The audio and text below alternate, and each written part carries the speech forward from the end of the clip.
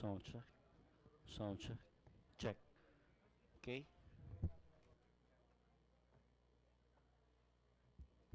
Hello, sound check. Mic 1, 2, 3. Sound check. Okay.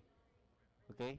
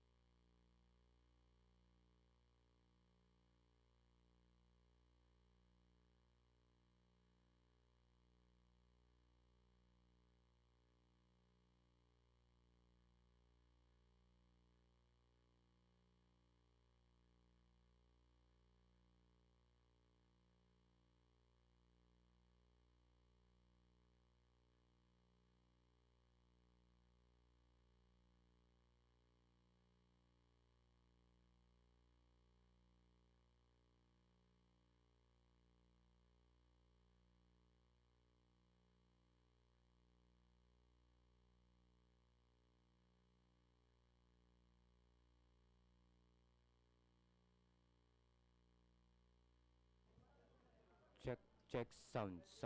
1, 1, 1, 2, 3, 4, 5, 6, 7, 8, 9, 10. Check, sound. Hey, check, 1.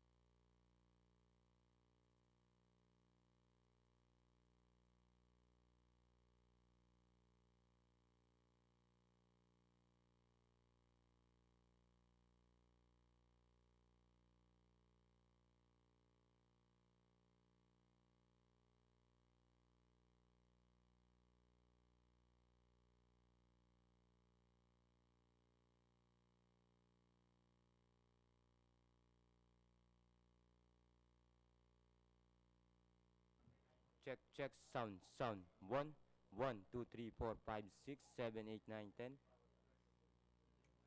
check sound 1 1 hey check 1 2 3 4 5 6 7 8 9 10 audio check sound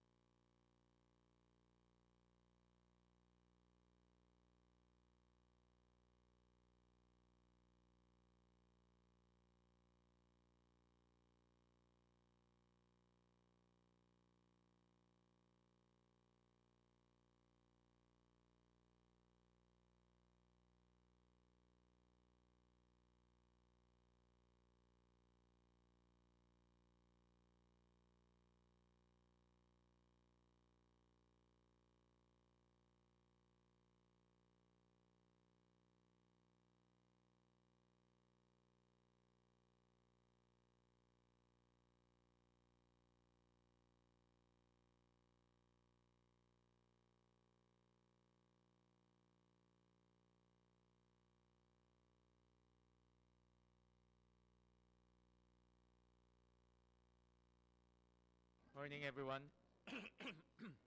And umaga po sa lahat. Morning. Thank you very much for joining us to this hearing. This meeting is now called to order. I'd like to direct the committee secretary to acknowledge our resource persons for this morning.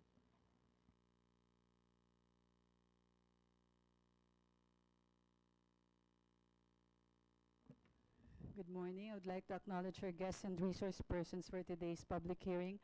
From the Department of Energy, Yusek Donato Marcos and Director Rino Abad. From the Energy Regulatory Commission, Attorney R.J. Louis Cunanan and Engineer Nestor Padilla. From the Power Sector Assets and Liabilities Management Corporation, Mr. Ronald Conquilla. From the Philippine Electricity Market Corporation, Attorney Marian de la Fuente and Ms. Elaine Gonzalez. From the Independent Electricity Market Operator of the Philippines, Mr. Engineer Isidro Cacho Jr. and Mr. Jonathan de la Viña. From the National Power Corporation, Ms. Enelita de los Reyes, Mr. Randy Villarin and Mr. Rafael Abergas. From the Philippine National Oil Company Exploration Corporation, Attorney Datu Omar Sinswat and Mr. Candido Magsumbol. Mr. Jaime Bacud. And from the Department of Finance, Director Elsa Agustin. From the Department of Science and Technology, Mr. Aguerico Bautista. From the Bureau of Internal Revenue, Attorney Raymond Ipio. From the Department of Transportation, Director Rafael Lavides. From the Philippine Statistics Authority, Mr. Francisco Manalili Jr. and Mr. Edgar Valerio Jr. From the Manila Electric Company, Mr. Roderick Denison Naku. From the Philippine Rural Electric Cooperatives Association, Ms. Nadine Samantha Valderrama. From Shell Philippines Exploration, Mr. Anthony Ferrer and Mr. Ed Cotionco, Petroleum Association of the Philippines. From Petroleum Institute of the Philippines, Mr. Teddy Reyes. From the Management Association of the Philippines, Mr. Ernesto Pantanco. From the Developers of Renewable Energy for Advancement Incorporated, DREAM, Attorney J. Layog. From Laban Consumer Incorporated, Engineer Rogelio Avenido. Everyone has been acknowledged, sir. Thank you, ComSec. Once again, thank you very much for joining us. Kahit na Halloween po, nandito ho kayo. Kung may time mo kayo mamaya, may trick or treat rin kami mamaya dyan sa labas. Pero dapat si Yusek Marcos magsuot ng costume. Actually, we called for a hearing and we will be discussing PS Resolution 916, and the objective of this hearing is to learn and appreciate the energy security as well as energy sufficiency strategy of the Department of Energy. And this year, 2018, has been a very tumultuous year for us in terms of inflation. And this year alone, on the average, if you look at the three different pricing for crude oil, on the average prices from January to October has risen by 25%. So nakita ho natin by start of the year, ang Dubai crude is about $64 per barrel.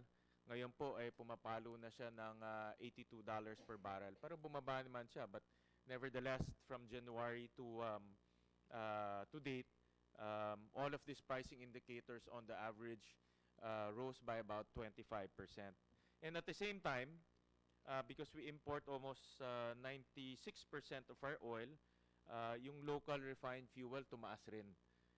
On the average, gasoline went up by 25%. Diesel on the average went up by 34%. That's there on table 6. So because of all of this increase in prices, inflation peaked at around 6.7% this coming September. So everyone's blaming oil. No? Everyone's blaming imported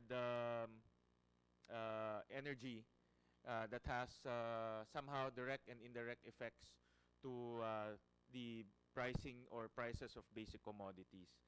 To date, based on the PEP, we import almost 60% of our coal and we import almost 96% of our oil.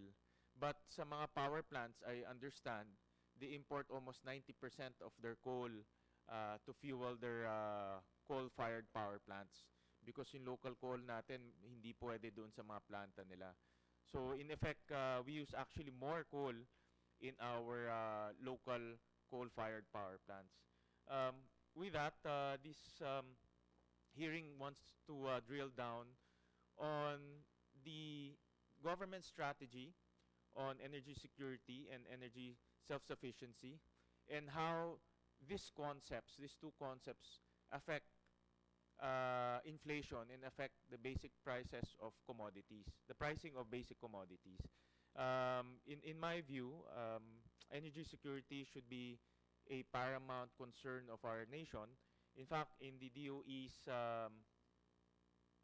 9-point strategic direction, number 1 siya doon po sa, sorry, sa 8-point strategic direction, number 1 siya, no, doon sa agenda to ensure energy security. And I think the reason for that really is to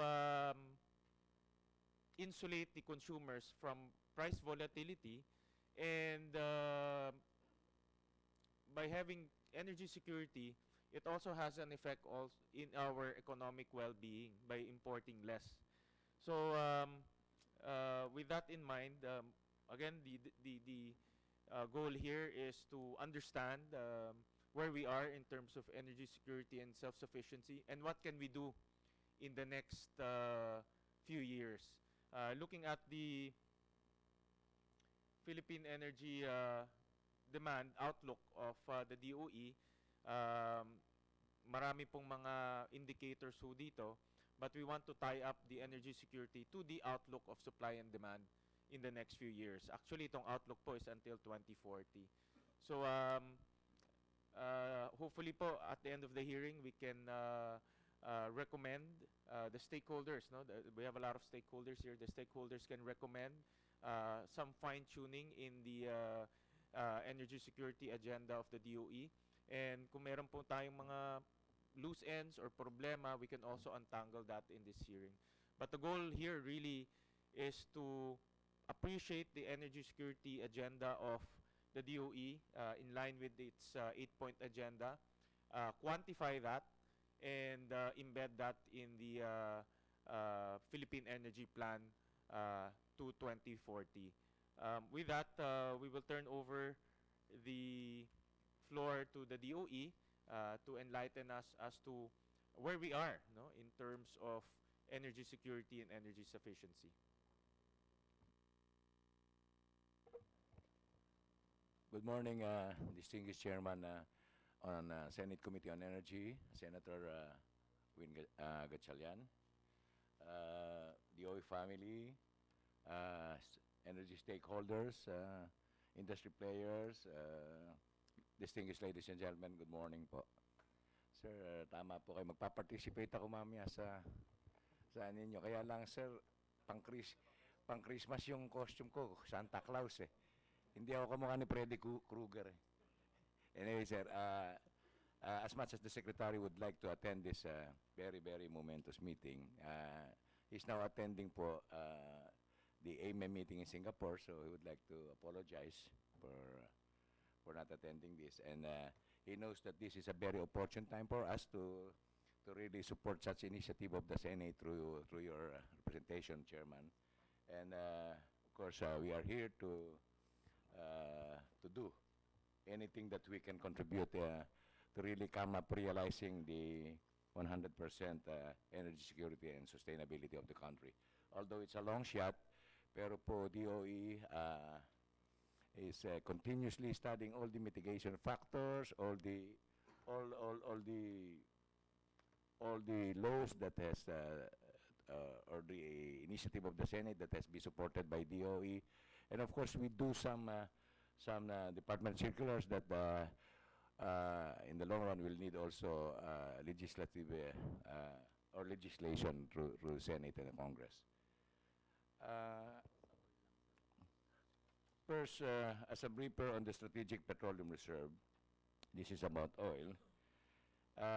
As you've mentioned, Honorable Chair, the Philippines is heavily dependent on external sources for its petroleum supplies, exposing the country to worldwide price and supply fluctuations, necessitating the need for uninterrupted access to petroleum supplies at reasonable prices and at any given time. The country imports more than 90% of petroleum supply, primarily sourced from different countries like the Middle East, Thailand, Singapore, Malaysia, Taiwan, Korea, among others. Currently, the country has 2 refineries, Shell Batangas and Petron Bataan, with a total refining capacity of 285,000 barrels per stream day, vis-a-vis total country demand of 456,000 barrels per calendar day for the year 2017. The Philippines, though a net importer of crude and finished products, does not maintain government-owned or controlled stocks, and the country is relying only on local production and imports on commercially held inventories by oil industry participant to meet its oil requirements. The DOE, in anticipation, and the DOE Secretary in anticipation of the country's oil supply situation and protection of the public interest, being the ex officio Chairman of PNOC-EC Board, together with its board members, passed a resolution mandating PNOC-EC to take the lead in implementation and establishment of Strategic Petroleum Reserve. Though the circular number 2003-01001, the oil companies were required to maintain a minimum inventory requirement of in-country stocks equivalent to 30% of day and of crude and products for refiners, 15 days of products for importers, bulk suppliers, and 7 days for LPG stocks for LPG players. In times of uncertainty, the international oil supplies in the country resulting from conflict in country sources, the DOE has oil contingency plan as a countermeasure to cushion the impact of possible oil cut and increase in oil prices. Under the OCP, the DOE oversees the operation of allocation and distribution system of petroleum products.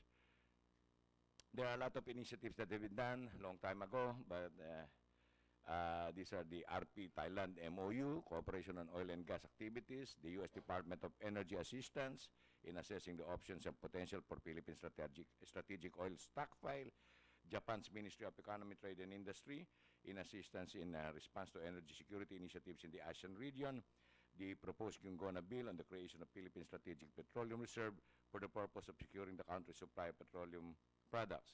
The proposed bill is mandating PNOC to establish a strategic petroleum reserve for the sole purpose of securing the country's supply of petroleum products. And up this date, PNOC through PNOC Board Resolution has been authorized to take the lead in implementation and establishment of strategic petroleum reserve in the country. This is about the oil, sir. And with regards to upstream development, we have so many circulars and also EO to really support the sustainability and security of our energy. We have this Philippine Conventional Energy Contracting Round, which later on we will explain. We have the EO30 signed by the President with the Energy Investing Coordinating Council. As the lead energy is the lead agency, coming up with an energy project with national significance and cutting the process into just 1 month if the papers are, if the requirements are completed. We have the Philippine Downstream Natural Gas Regulation with regards to downstream natural gas industry, and the President has just signed also the Ease of Doing Business in the Philippines, and of course, DOE through OIMB is also studying the unbundling of oil prices. And of course, the importation in the downstream, the importation of diesel of PNOC-EC. Of course, the initiative in for the suspension of the first tranche, actually the first tranche of the train law, and of course supporting the suspension of the second tranche of the train law.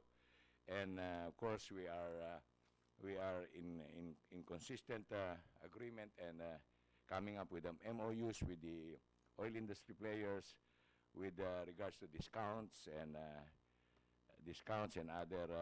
other corporate social responsibility that will help us cushion the impact of this current crisis. Later on, we'll discuss other matters that will crop up in the discussion, Your Honor. Thank you, Yusek. I have some basic question lang po, no? Paano po dinidefine ng DOE ang energy security? Ano ang definition po ng DOE? So that everyone will be on the same plane. Energy security, sir. First and foremost, our country should have self-sufficiency when it comes to energy. And when it comes to supply, whether it's locally produced or imported, there should have enough supply so that we can satisfy the current demand. And of course, all the mitigation factors that are globally dictated or by the industry should have the DOE should have cushion all of these impacts. Mm-hmm. So it really pertains to self-sufficiency and sustainability.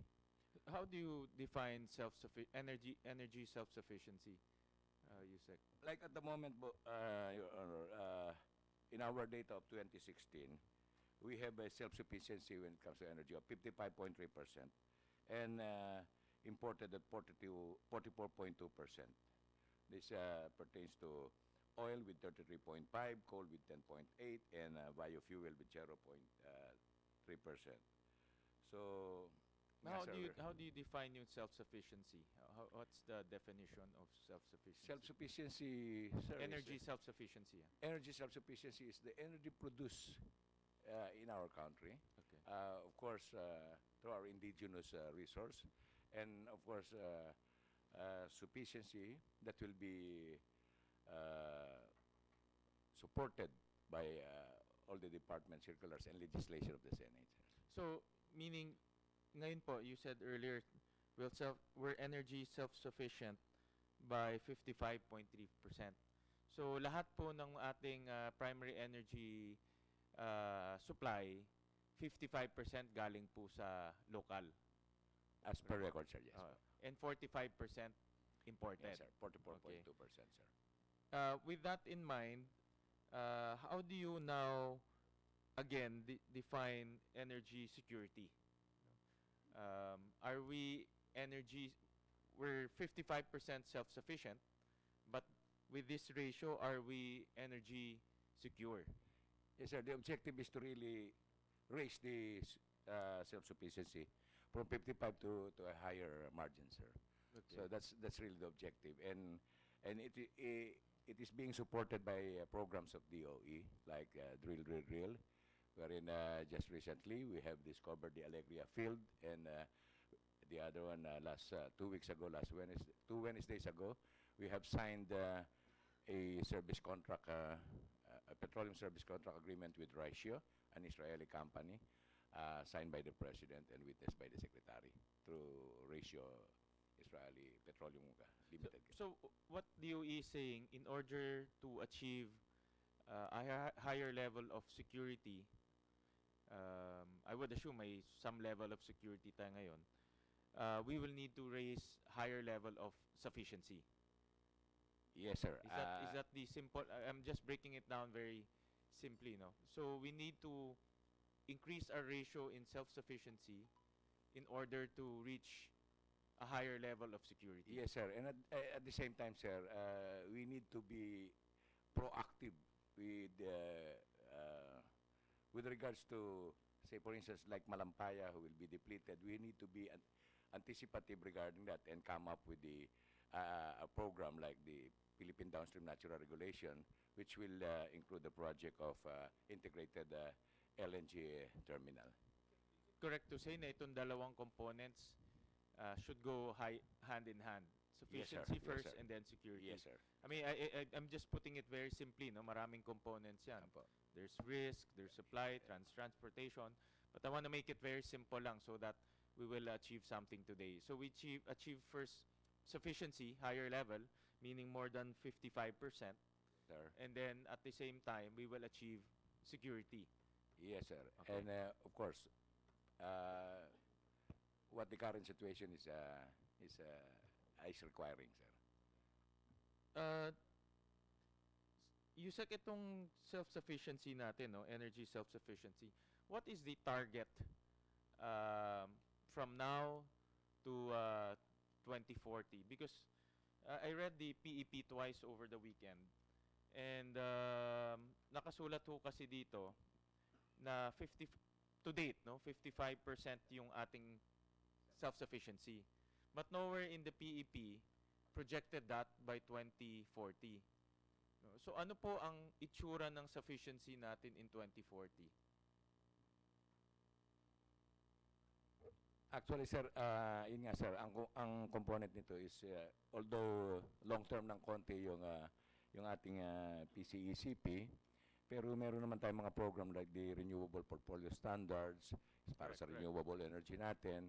Kasama rin po doon yung, siyempre po, to be sufficient, kinakailangan yung mga naka-carve out o yung mga unserved or underserved area, kailangan magkaroon din po sila ng sariling grid or yun po ang isa sa ina-address ngayon kasi self-sufficiency is not only the current situation of supply. Dapat po mas tumaas pa ito, addressing yung mga underserved at saka yung mga unserved community. So may mga smart grid din po tayong iniisip para dito.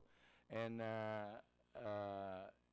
tinitingnan po natin how could we strengthen and stabilize the fiscal incentives of the energy sector. Siyempre, kasama na rin po rito yung sinabi ko nga po, yung being anticipative on what will be the foreseen problem in the near future. So, yun po yun. Combination po talaga ng indigenous plus yung importation kasama po. But again, no, Yusek, itong indigenous sources, to date kasi, in 2017, 55%. But what's the projection for 2040?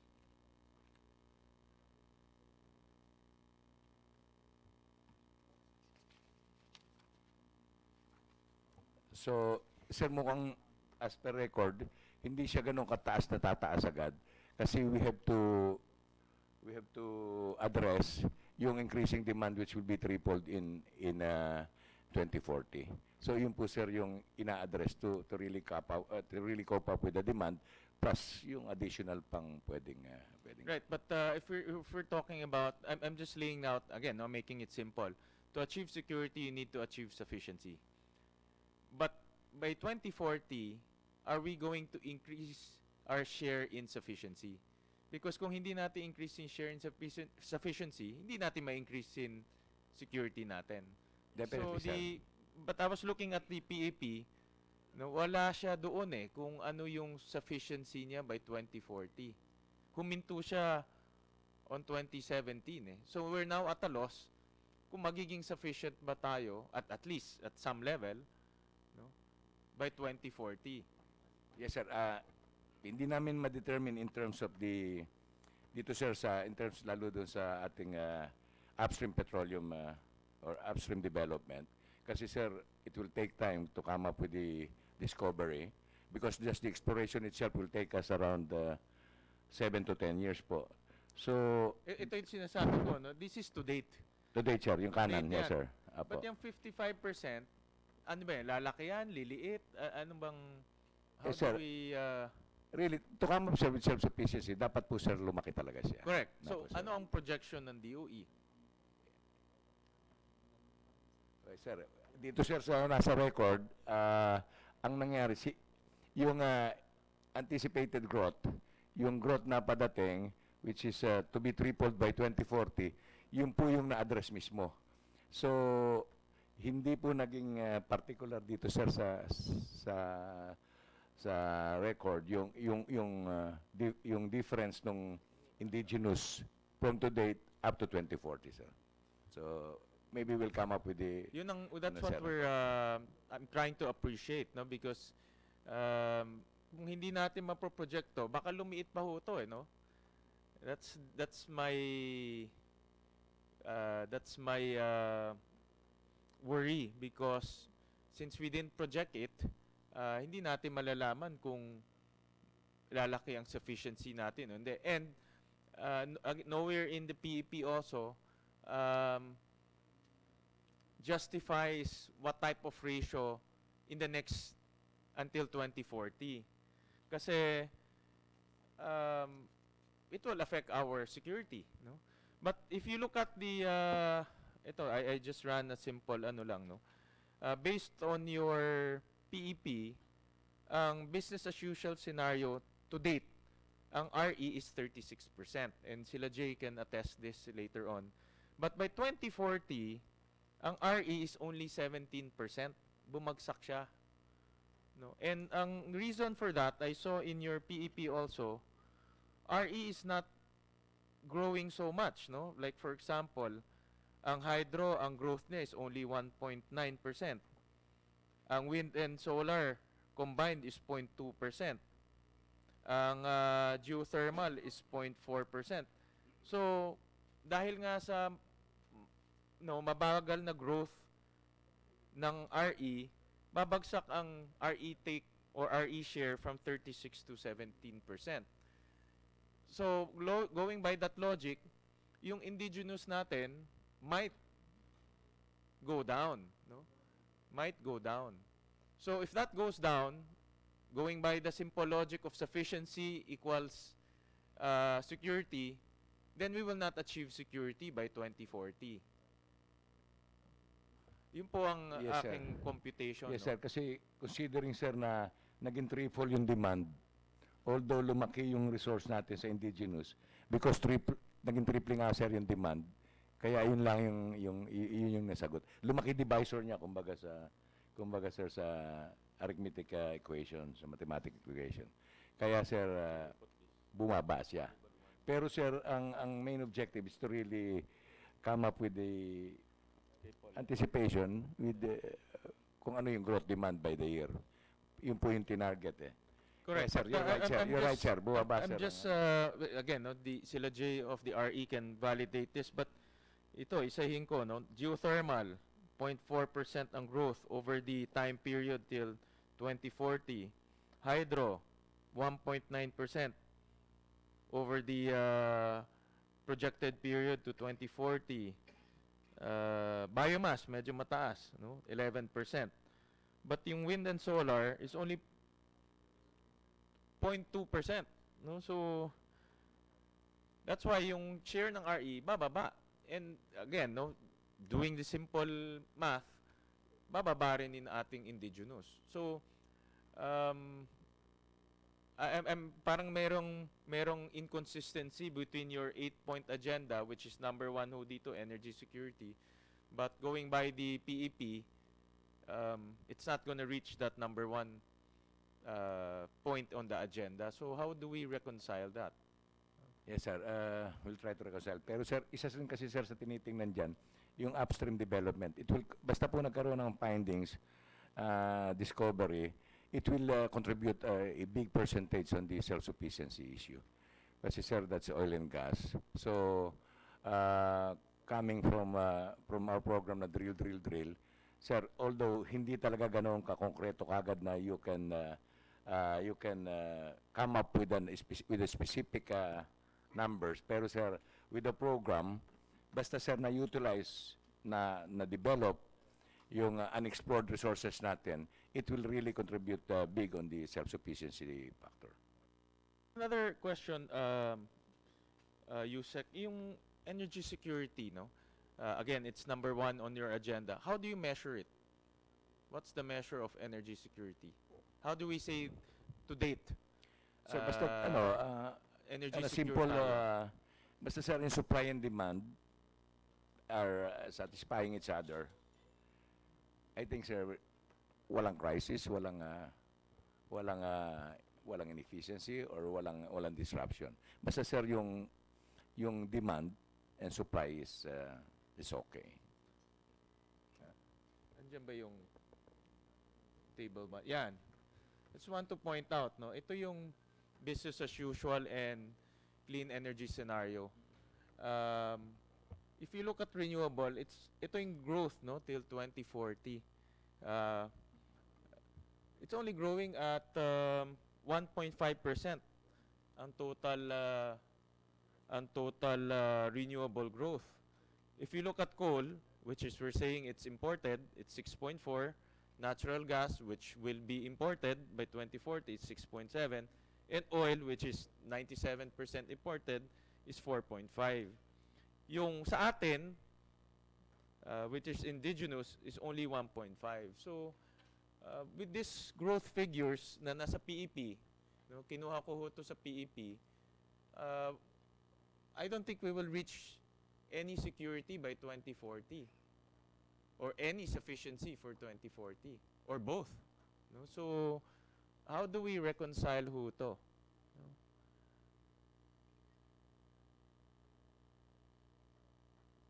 Sir, can Director Rino answer for that?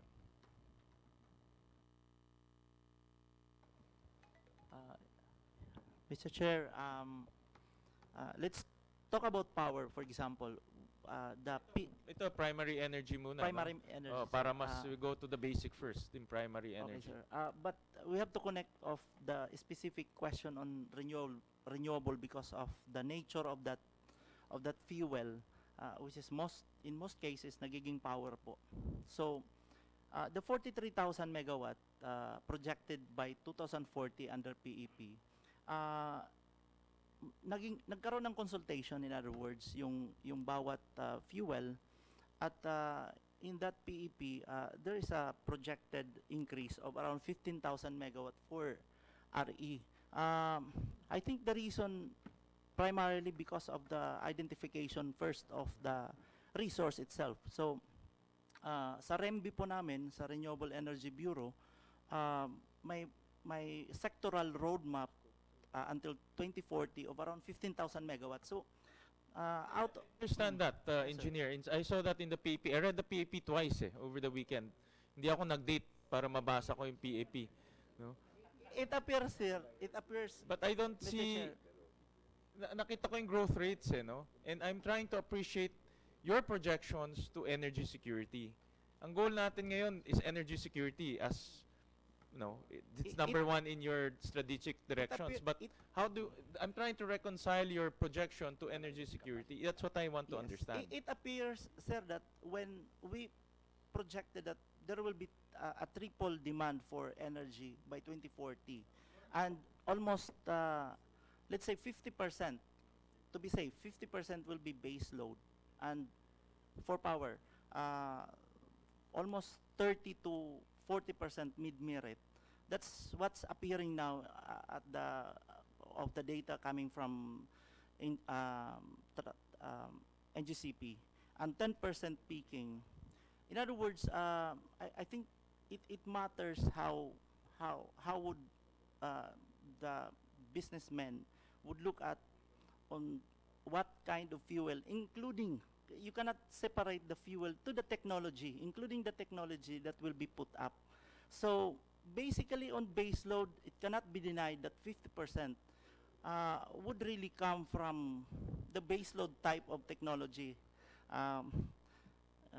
If I mention that, sir, it would be really coal, and 40%, it would be good. The 40% will be coming from LNG, for example. That's a good mid-merit to peaking. And RE will be a support to the mid-merit and peaking.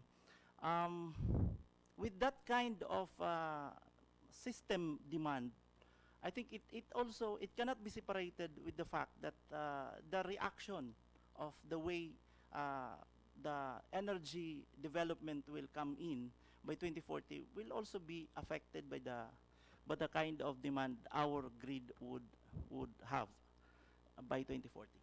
But going by another basic question, how do you measure energy security? can we tell ourselves now, today, that we are energy secure? Sir, in our presentation with the National Security Council, we define the energy security as the uninterrupted availability of energy sources at an affordable price. Well, the national security strategy identified were the following: protect energy supply throughout the country, sustain and develop existing energy sources, and develop alternative sustainable and environmentally friendly energy sources. Well, there's the element number 4, which has been recently identified, which is the energy resiliency.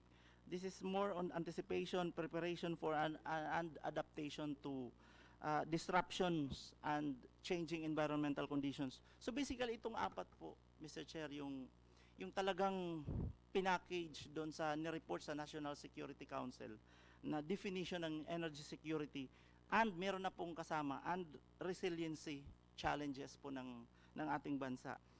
Nag-identify po tayo, sir, on the upstream side, there is really the direct relationship of security of energy, resource exploration and development. Wala pong kawala dun sa direktang yun na nasa upstream side. Sa downstream side po, which speaks of oil, gas, and coal, we are now dealing with the fuel products supply chain. So we're fine with the fact that business-driven po basically ngayon ang nangyayari sa downstream oil, and the 50% supplied by refineries. Out of the 350, around 228, 230 are coming from the finished product coming from the 2 refineries. And we are also looking for the fact that based on the consultations with the industry, we're trying to look at if there will be an additional refinery, for example, in Mindanao, vis-a-vis the nearest modernized supply of refineries coming from Malaysia, for example, and Indonesia. So these are balances of, in the end, bottom line speaks for the decision on the side of private sector. My question, Engineer, is, Director Rino, is ano measure natin ng energy security? Because I did some research. There a few measures, no? And it's very complex. But we have to choose at least one measure. And ano ba ang, where are we right now? Yes, sir. Are we secure or we're not secure? Well, sir, First, first, we have to have some benchmark first, eh. Some baseline benchmark. first on the upstream side, sir, when you talk about measure, I think the measure really is for us to be able to go into drilling.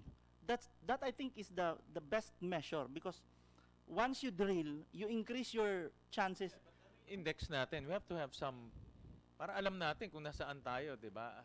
We know that we're importing 97% of Yes, our sir. oil.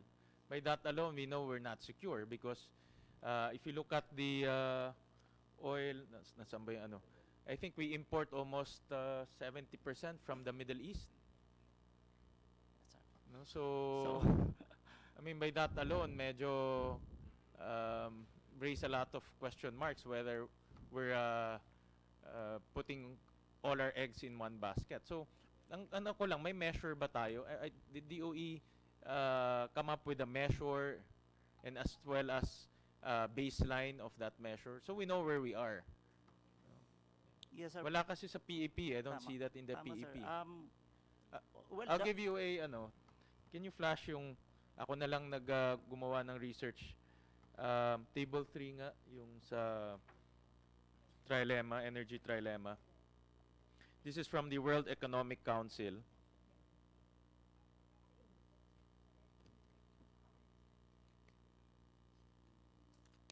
And if you look at the energy security portion, we're getting worse in that score. The rest we're doing okay, but in the energy security we're getting worse. And in the rank, yung 74, they grade us as letter C, no? A being the highest. So definitely ho, in the eyes of the world, we're not secure, or we're not energy secure, and we're getting worse. No? And I think it will get worse as Malampaya depletes. Growth rates of RE is dismal, so we're getting worse. But going by your strategic direction, number one is energy security. Seems to me that there is a inconsistency between the strategic direction and also the projections here in the PEP. There are policies, but the policies are not quantified. So hindi natin ma-reflect dito sa PEP. So if you go by that measure, we're getting worse in energy security. And the energy security definition nila is basically what the IEA said: uninterrupted availability of energy resources at an affordable price. No? But in uninterrupted, meaning daming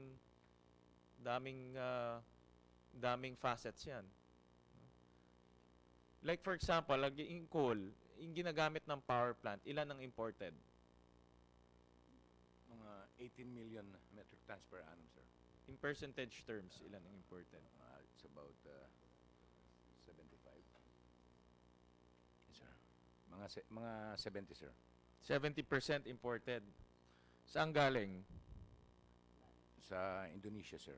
Almost At saka 100% sa Australia. Indonesia, no? 94% Indonesia. Indonesia. But if you look at Kalento, last year, anong yan? When was that? 2016, kamuntik na tayo putulan ng Indonesia ng coal. Dahil merong piracy. Kinikidnap ng Abu Sayyaf yung mga coal cargo. So if we're saying 70% of our coal is imported, of which 94% comes from Indonesia, and sabi ng Indonesia, baka one day ayaw ko na mag-deliver dyan dahil kinikidnap nyo yung Indonesians. Are we secure? Tumataas na rin, sir, kasi yung local demand natin, produced by Semirara. So we are exporting about 8 million metric tons per annum. So because tumataas na din yung technology, yung coal produced by Semirara now can be used with this centralized circulating fluidized bed. Kaya, sir, we're looking also at a higher local demand that will be a feedstock for our coal-fired power plant. Yes, sir. Point of the matter, Yusek, is even though I think it's really admirable that energy security is in the forefront of your saan ba yun? Energy direction, it's number one, no, among the 8 pillars of your strategic direction. But nowhere in the PEP has that been articulated. In fact, there's no section in the PEP about energy security, less energy sufficiency. And if you look at the projections, so we will not achieve any security, any sufficiency. No? Kasi in the absence of any articulation of that policy, I will just go by your numbers. And yung numbers nyo, hindi ho ganun lumalabas eh. Yeah, pero yung real figure, sir, to add on your comment, sir, yung primary kasi is power and non-power, sir, di po ba? So, ibig sabihin, sir, yung although lumaki yung renewable energy by triple, pero because nakasama siya doon sa equation, pati nung non-power, mas nagiging maliit yung porsyento niya. But when it comes to real numbers, naging triple ang kanyang generation. Not even talking about oil. Pag pumunta tayo sa oil ho, yun, it paints the same picture, no? It's not indigenous oil. We're not harnessing any indigenous oil. So more or less, pag tinignan natin sa energy and petroleum, it paints the same picture. No? And that's why I'm going by the PEP. Wala kasi ho sa PEP. And that's my call to the DOE to really put one chapter devoted to security and sufficiency. Because that's number one on your 8-point agenda.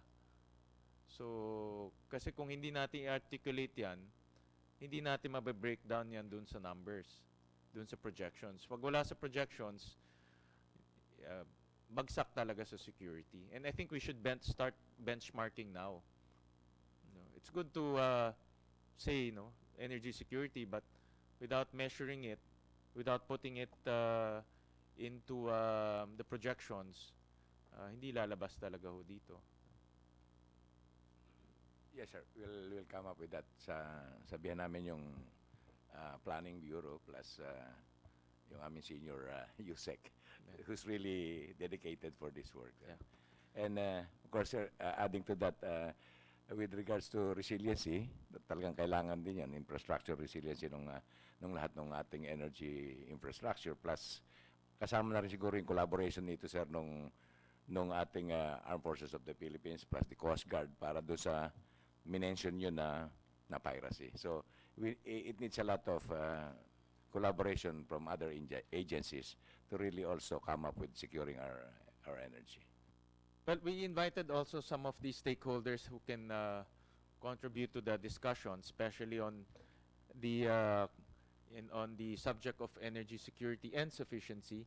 And we'll start with Ed Cutionco of the Philippine Petroleum Company, Philippine Petroleum Association, and then meron rin silang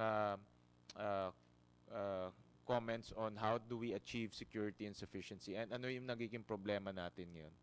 Ed? Thank you, Mr. Chair. For the upstream oil and gas industry, which is represented by the Petroleum Association of the Philippines, we just would like to emphasize and to voice out that the stability of our contracts with PD87 with the Department of Energy would play a major role in our quest for more indigenous oil and gas resource, which is, I think, part of energy security and sustainability. The industry has contributed around 10 billion in revenue, $10 billion US from SC38 alone, and our 20 billion US has been saved from imports from the time we have started production in SC38 in Malampaya. So our stand is just to keep and make it more stable, the PD87, the law for oil and gas upstream exploration and development. So with that, we can share in nation building in terms of energy security and sustainability. So with the recent inclusion of the incentives for the incorporated in the train law, we are appealing to the Senate and also the House to make the PD87 as stable as possible, so we can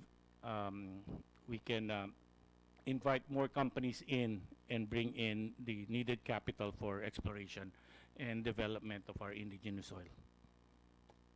Ed, can you give us from your standpoint, and this is from a commercial standpoint, mayroon ba tayong chance to achieve oil sufficiency or energy self-sufficiency in oil? Is that a realistic goal, or is it just a dream? Well, Mr. Chair, it's a dream, everybody's dream to have oil and gas sufficiency. But in terms of kasi kanina we're importing 97%, no? Is there a scenario wherein we will actually lower down that 97%? Yes, sir. Yes, sir. We are confident that with renewed exploration and development incentives and programs of the government in terms of bringing in more capital, we can reduce that dependency to a substantial amount if we get a good support and incentives from the government. I think it's just like our neighbors, Malaysia, Indonesia, Brunei. We are we would like to achieve a better chunk of the indigenous oil to be developed in the country. Do you have a figure in mind, commercially and realistically, how can we lower down that 97%? Up to what point? Meron ba tayo looking at the growth rates of oil consumption? Sir, that's a little bit complicated because we are in a very risky capital risk. Kaya ba lower yeah. down to 50%? I mean, I'm just coming up with some if we resolve the issues in South China Sea, in the West Philippine Sea, we can open up and see the value in the resources within that area. But we need to, get it open and incentivize companies to invest in the country. I'm talking about the West Philippine Sea because that's part of where Malampaya is, and most of our oil is coming from, oil and natural gas. So if we open up that area for development and exploration, we would be better in estimating the resources. So your request is status quo on the incentives, correct? Of PD87 Of PT 87. and make it more stable. Okay, make it and stability in this policy. Yes, sir. And you said support also. What type of support are you requesting from government? Support us in giving us more opportunity to invest in areas within that West Philippine Sea area. Among all I think there are 16 sedimentary basins. Among all of those, alin ang pinakamalaking potential? The Northwest Palawan Basin is the most. This is where Malampaya is. Yes. Okay. And this is unfortunately where the Well, 9-9 line. Correct. And the Recto Bank or the Reed Bank is there, and all the other areas which are now being no, it's in force majeure, so we can't move in until policies are in place. So northwest of Palawan, Yes. yan ang pinakamalaking That's potential. the most based on your- prolific hydrocarbon basin in Okay. the Philippines. And there are two sites there, no? Yung where outside of the 9-dash line and one inside. Yung sa outside, is that a potential area? There are also service contracts, awarded service contracts in that area, sir. Okay. And is that enough to improve our oil self-sufficiency? Anything would help. Anything. Thank you, Ed. And Jay, any reaction to the energy security concept? Thank you, Sen. Actually, when I left the DOE in 2011, 12, same problems continue, no, for the DOE, particularly on trying to find indigenous resources. No? But I think, taking off from your question, how do we ensure energy security, I usually factor in 5 dimensions, which actually have been discussed already. Now, one is availability, 2 is affordability, the other one is technology development, sustainability, and regulation. Now, let me go to regulation, Sen. In relation to what Ed has discussed, no,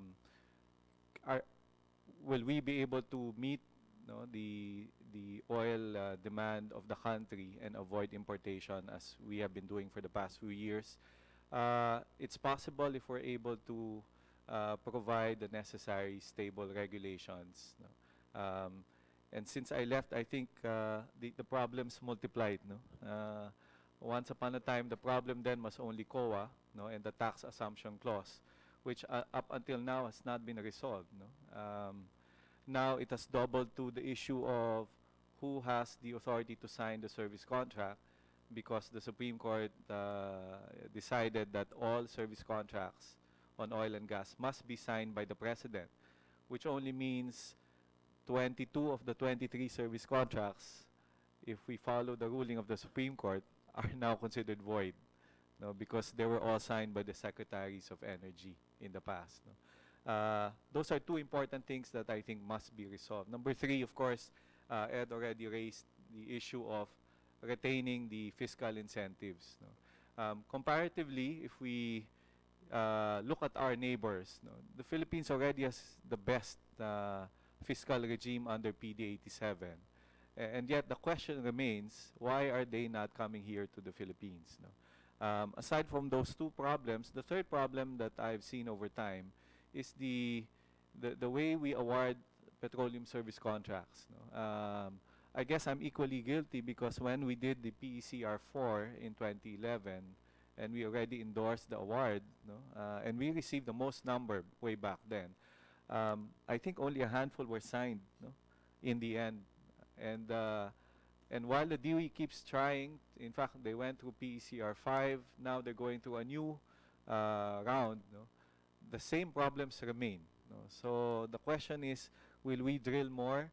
I don't think we will attract people or investors if we have the same problems. No? That's on the oil and gas side. No? In terms of, again, going back to energy security, number one on my list of dimension is availability. No? And in this regard, this is the reason why we have been pushing for renewable energy. No? I looked at the most recent primary energy supply table. No? Once upon a time, Sen, way back in 2012, that was about 59%. No? Indigenous utilization. No? Now we're down to 55. No? That doesn't speak well of where we are. No? It means we are importing more. No? And if we want energy security, we have to rely more on our own resources. No? And the way to do that is we look at what is available. No? We have oil and gas, but they've been trying so hard. No? Not to mention our sedimentary basins are not as prospective as our neighbors. No? But we did find Malampaya. Who knows, if we drill more, maybe we can find another Malampaya. But the problem is, again, all these unstable policies. The Philippines has drilled over 30 wells for the past 30 years. No? Malaysia alone has drilled 200 wells in 1 year. No? So how can we find more if we don't have more drills, no? More wells? No? But going back to RE, and I share the observation of the senator. No? Unfortunately, based on the PEP, it appears that RE's share is shrinking. No? And if we go back to that table, the primary energy supply, no, I've always raised this as a point, no, internally. No? It's always a point of debate. No?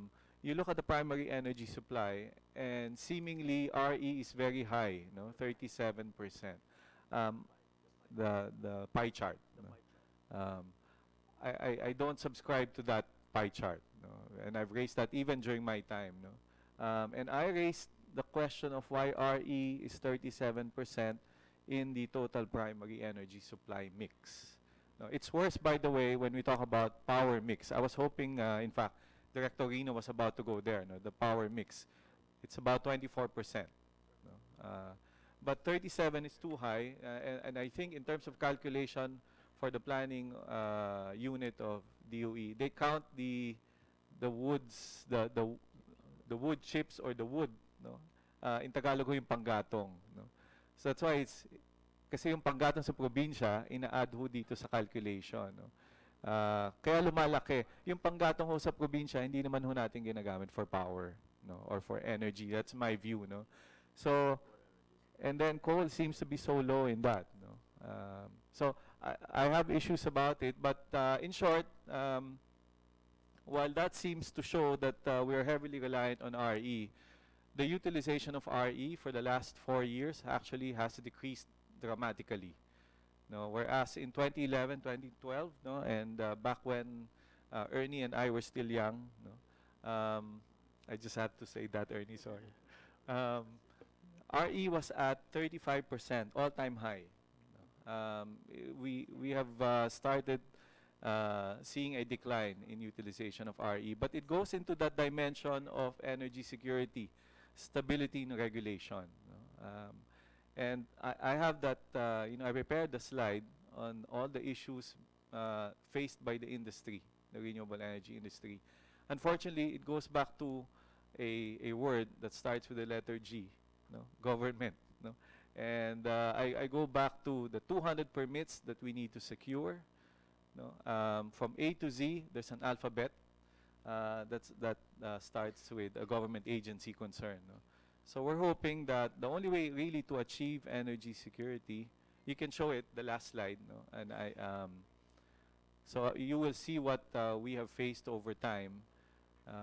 And I guess it goes not just for RE. It goes the same for oil and gas. No? I think theirs is a little bit worse, no? Because not only do they need to get permits, they can find the oil and gas at the end of the day, because the success rate is only 1 out of 10. But if you go to the last slide, no, where we can show you the multifarious different numerous permits that and issues that we face, no, in the industry, ang dami ho. No? I'm beside Nestor, and I'm so happy and so glad that Nestor is so busy now from the ERC, because finally ERC is complete. No? But part of the problem also is, for the longest time, ERC is not functioning. No? And there are 300 pending PSA applications, no?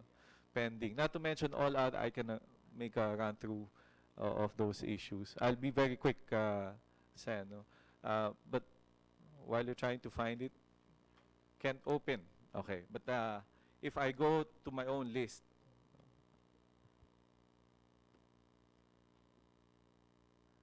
isa-isahin ko na lang ho. No? Number one, when we talk about uniform regulation, no? Uniform competitive selection process rules. No? All the investors have been asking, because DOE has its own set of rules, ERC has its own set of rules, NEA, and of course the Senate also has its own bill. No? There's no uniformity. No? But I'm hoping, because we had that last public consultation at ERC, we're seeing light at the end of the tunnel, finally. No? And I think it's a draft that almost everybody's agreeable on. No? Hopefully including the DOE, no? Because they raised an issue on that. There's also that issue of uniformity on awards of power supply agreements. No, one PSA will have a different parameter compared to another. No? I say that because, as an example, ERC approved, and by the way, Your Honor, when we talk about energy security and affordability as a dimension, the renewable energy has contributed much to that affordability. Now, where once upon a time solar was 9.68 peso per kilowatt hour on FIT, now it's down to, we have seen PSA signed by Meralco at 539, 469, at 320 peso per kilowatt hour. No, so you can see how very competitive renewable energy has become, no, in a span of 4 years. No? And I also don't agree with the position that when we talk about base load, we're only going to talk about coal. That's not true. No? Because we have a lot of potential for hydro dams. In fact, if you check the DOE, they have a record of renewable energy service contracts on big hydro dams. And if you look at the benchmark price of hydropower, it's now down to 350 to 375. Much more competitive, perhaps, compared to coal. No? Other issues that we have, we continue to push the DOE on the RE mechanisms. No? Luckily, the DOE has already approved the RPS for on-grid, RPS for off-grid, no, and the green energy option rules. This is where ERC now comes into play because they need to approve the framework for the green energy option rules. We are still waiting for the RE market rules, no, the REM rules. That's the last pending mechanism due from the DOE so that we can really fully implement the RE law. There are also other ERC matters, the pending COCs, the pending P2P applications, no, the pending extension of biomass and hydrofit. Balik kausap ko naman si Nestor, I've been sharing this with him. No? The NGCP related ancillary charges. No? We share the view of the Senate, no, and JCPC in trying to lower the costs, no, of electricity. But we don't help in that regard if we double charge. No, because in what we have experienced is NGCP will collect ancillary charges from the load, which is the DUs, and then at the same time collect the same ancillary charges, no, on the generators themselves. No? Ultimately, the generators, of course, will pay, but that is collected from you and me, aside from the fact that the DUs will also collect from you and me. So it's a double charge. We want to reduce the price of electricity, but we need to look at all these inefficiencies. There are other issues as well. The BIR, no, and I heard the BIR is here. No, the law on RE was passed in 2008. Until now, we don't have the BIR revenue regulations on the Renewable Energy Act. No, we're hoping to do that. Not to mention, until now, and PD 87 was passed way back in 1972. Until now, we don't have the revenue regulations for the oil and gas industry. No, I hope you bear with me. Until now, ERC and DOE are still working on the retail competition open access rules. If you recall, Your Honor, we have a TRO issued by the Supreme Court. Everybody has been waiting. No? Everybody wants to secure a RES license from ERC, but they have a moratorium on that. No, that RES license will help spur new, not only competition, but new supply, because now you can offer directly, no, to contestable customers. We also have issues on even the retention of fiscal and non-fiscal incentives for RE law, no, because right now the DOF is looking at reducing them. No? So we hope to maintain the incentives so we can push for more investments in renewable energy. We also have a lot of pending DOE circulars. No? The amendment to the RE guidelines allowing foreign investors in biomass. No? The land rights and possessory rights issue, which until now is just a memorandum, it's not a circular. No? And recently I saw an automatic termination of renewable energy service contracts, supposedly for not developing them. No? And then, of course, Your Honor, I'll take this opportunity to list all of them. No? The land conversion for renewable energy, until now is a problem. DAR, I understand, has not been issuing land conversion applications or requests. The same goes for DA, because one of the requirements for DAR land conversion is a Department of Agriculture endorsement. NCIP, Your Honor, the process for obtaining a free prior informed consent is just problematic for all the developers. Even a certificate of non-coverage is also a problem. There's also pending with the ERC the fit adjustment based on the RE guide. I can go on and on, but we will submit this, Your Honor. What we hope to do to address your question on energy security, it would not be a problem, Your Honor, if all of the investors and in the private sector are able to build power plants. And the way to do it, no, is a stable regulation. No? And if we do have all of these and we're able to implement all the laws, I don't think energy will be, security will be a problem, because everyone will start building power plants, everyone will start drilling oil and gas, and we don't even have to worry about energy security in the future. Thank you. Thank you, Jay. Jay,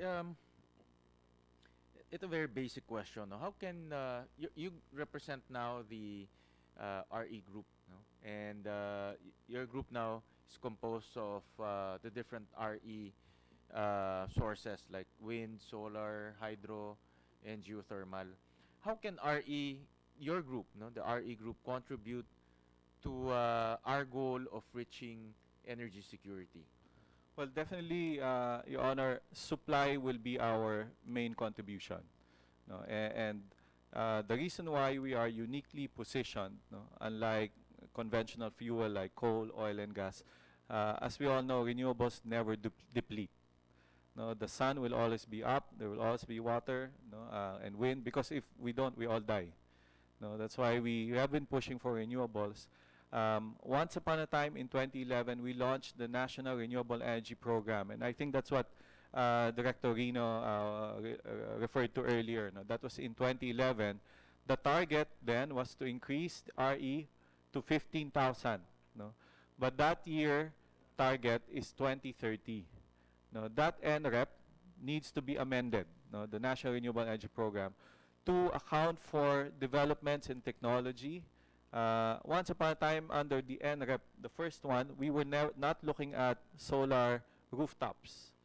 No, but now that has become, you know, a new trend, no? Because land is so difficult to obtain. Now we have a lot of buildings. So we need to amend the National Renewable Energy Program. That was our target in NREB, no, but we were not able to finish it. But that certainly will help RE contribute to this energy security issue. We build more, utilize more our resources here in the Philippines, no, on the big show. No? And the good thing about what we have done in the private sector, we have finally organized under one umbrella organization. No?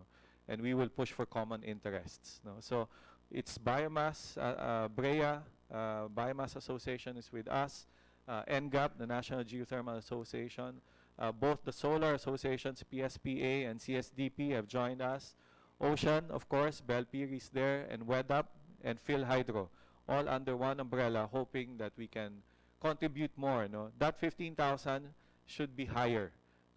It should not be at 15,000. By 2040, we can contribute more, no? And hopefully reduce the cost. No? And in fact, we have data that we submitted, Your Honor. For the last 3 years since 2014, the RE FIT eligible power plants have been able to reduce the cost of electricity for those DUs who buy power from the WESM, no, by about 9.5 centavos per kilowatt hour, no, to the tune of about 25 billion pesos. That's a huge savings for consumers. No. Unfortunately, it's not so easy to explain it, no, but rest assured the consumers are able to bear, no, the benefit, no, of renewable energy. Jay, earlier I showed a slide, no, na under the PEP, renewables will only grow by 1.5%. No? Is this consistent with your projections? Actually, no, Your Honor. We were hoping it would be higher than 1.5%, no, But of the 4% from the PEP kasi, what this tells me is yan lang ang projection ng gobyerno. Therefore, yan lang yung gagawin ng gobyerno. No? But you're saying that renewables, no? And I'm not gonna go into, no, type of technology, no, but I just want to just understand the role of renewables to energy security. And what you're saying is renewable can contribute to energy security, but government will not do more than the 1.5% growth, no? Kasi yan lang tina-target ko, so yun lang yung gagawin ko. So, for example, government will do more, no? Itong growth in renewables, how can we, gaano ka bilis pa ang pwedeng makita natin sa renewables? Well, I think, Your Honor, we have seen that exponential growth with the right policy. No? I go back to 2012, 2013, 2014, when the government finally decided to push for the FIT. No? Of course, there some will not agree, no? But immediately, a total of 1,000 megawatts, no, of RE was put up in a span of only 2 years, no, because the FIT was in place. No? Solar 800 megawatts alone, no, was built in a span of a year and a half. no, because everybody was racing to the finish line. Of course, I don't agree with that race, no, because in the end there were some problems. But in the end, you can see if there is that right policy, certainly the private sector will build power plants. The absence of fit and looking at technology, no, technology is dropping very fast, exponentially rin The siya. cost. Yeah. Ako personally, I don't think this 1.5% is the appropriate pace. No? Because technology is going down, so adoption is going up. So, tingin ko pwede pang taasan to, no? It should be higher, Sen. In fact, this year, no, the DOE issued the landmark RE mechanism, the Renewable Portfolio Standards for on-grid areas. No? That's landmark because now all mandated participants, particularly the DUs and the co-ops, no, are required to enter into power supply agreements running on renewable energy resources. No? And there's a reason why it's now mandated. Compared to 2012, where the technology of RE is still expensive, now it's very competitive. No? Whereas before, maybe the DUs and the co-ops will sign up diesel generators for their peaking requirements. Now you can offset them against the much cheaper renewables like solar and wind. And we have seen that. No? I've seen the table. If we can just show the merit order effect so that we can show it to everyone. But anyway, as they look for that, Your Honor, you can see here, this is the current state of development for RE. No? But look at the potential capacity. No, we have about 23,781 megawatts of potential. And remember, based on the DOE 2040 target, they need 40,000 new installed capacities. If we are able to build all that 23,000, that's already half, no, of the requirements. I understand, Director, in 2030, gaano kalaki ang new capacity ang kailangan natin by 2030? Sir, the 2030. 2030, sir, I'm not really aware back then, but when under the PEP. Hindi kasi naka-disaggregate hiningi ko in Excel, hindi umabot sa akin but gaano kalaki yan? What I remember, sir, is that in terms of demand, terms of demand. Sabihin na ang natin design double. na, sir, is 17,000 ngayon, di ba? yes, Sabihin mo na double. Yun ang design dati nasa M2OE lang. So hindi siya By 2030, kakailanganin ba natin additional 20,000 megawatts? in most likelihood, sir, sa time na yun. My point of asking there is, can you go back to that slide ni Attorney J? Because by 2030, I think I did some rough estimate, mga 21,000 additional kailangan natin. But with RE, it can already fulfill 23. No? So meaning, if we harness all of these technologies, then we will no longer have to import coal. And if we don't import coal, we increase sufficiency, and then we achieve security. So that's my point. So why not kanina ulit yung potential? Why not harness all of those? Kasi ito nanggaling naman to sa DOE. Mr. Chair, we may clarify if the 23,000 megawatt is based on the capacity factor or it's still the total potential capacity. Service contracts based on capacity. Yeah.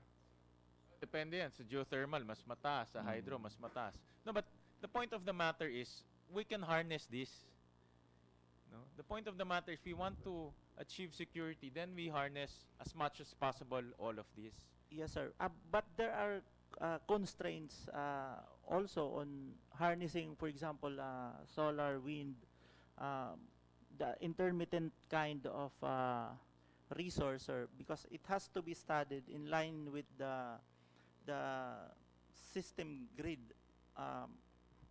functionality in terms of how it's going to operate along with the other controlling. We understand, no? I know it's more complicated than that, no? It's more sophisticated than just putting hydropower plants.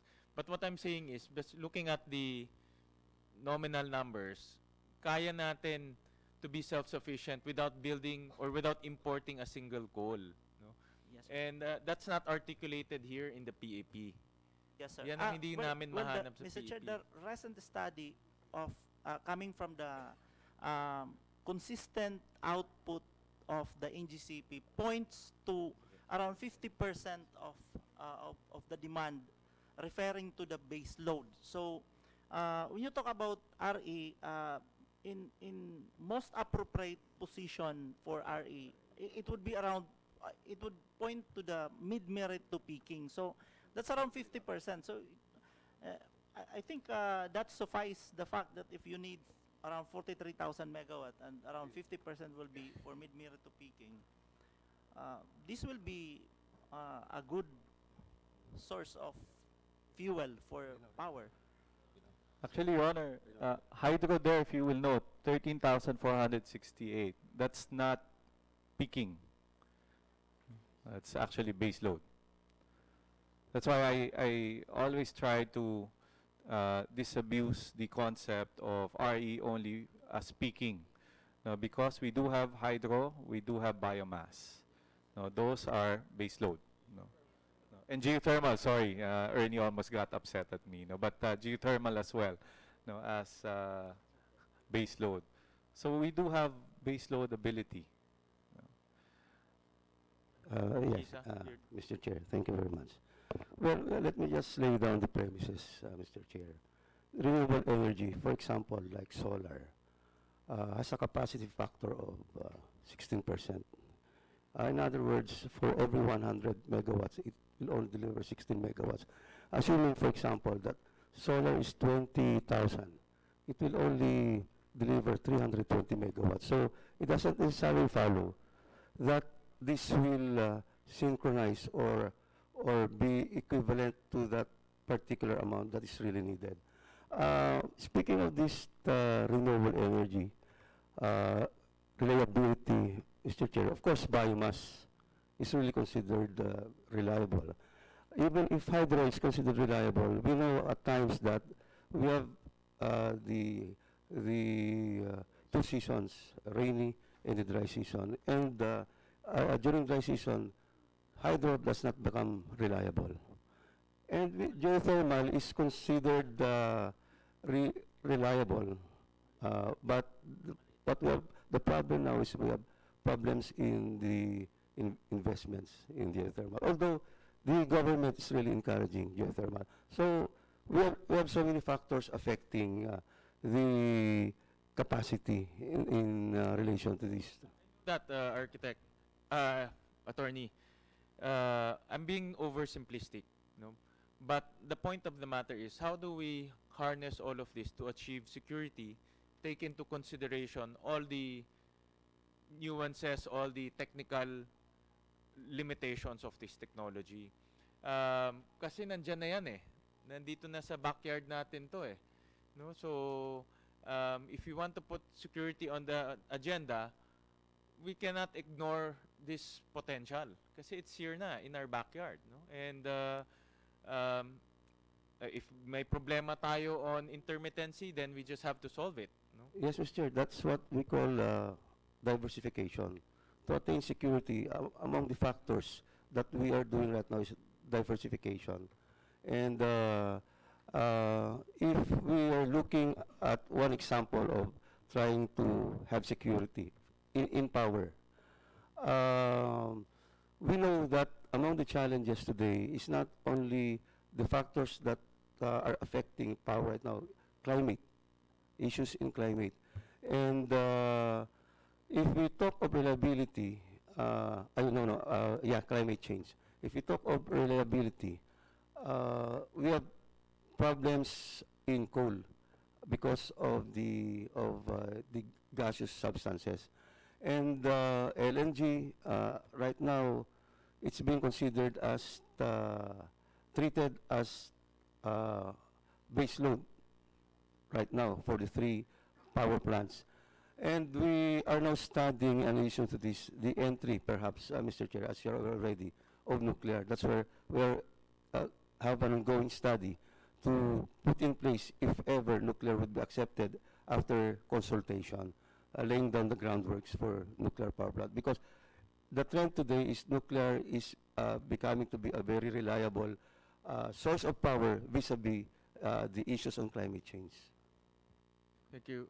Well, again, the point of the matter here is what can we use within our backyard that can contribute to energy security? That's the point here, no? And take into consideration all of the different limitations and the uniqueness of the technology, but we have to address that, no? Mr. That's why, just like Yusek Marco said, we have to make some recomputation with respect to the renewable energy. Because when we talk of power, it's a different thing, because a 100 megawatt power plant, solar power plant is 100 when you talk of power. But when it is already treated or included in the primary energy, it's diluted already. And so we have to see that, because it doesn't mean that when we add in raw number, the percentage goes down. So we have to review that, That's Mr. why Chair. I said, yeah, I'm being oversimplistic, admittedly. No, but I'm just pointing out a concept. Kayo na bahala mag-crunch the numbers. No? Jay, anything you want to... Yeah, I just want to add, Senator, there is the NREP, no, the target, and the RPS target is 35% by 2040. No, so I just wanted to understand, and anyway, the DOE they said will recalculate, because if the target is 35% by 2040 based on the RPS, then probably that 1.5% growth is a little too small. No, so Yeah, sa computation namin, RE by 2040, 17. It will reduce to 17%. Of the total. Of the total, based on business as usual scenario, which is logical because it's only growing at 1.5%, 5%. no, versus the others at 6%. No, it's no brainer. Yeah. Ernie, you're raising your hands, and sir, I think someone's raising you can join us at the table if you want to participate pa. Yeah, dito ho kayo. Magte-trick or treat lang ho kayo mamaya. But Ernie, any comments? Thank you, Mr. Chair, for just a bit of perspective, Mr. Chair. I think as far as business sector is concerned, the major issue affecting business sector actually are two things.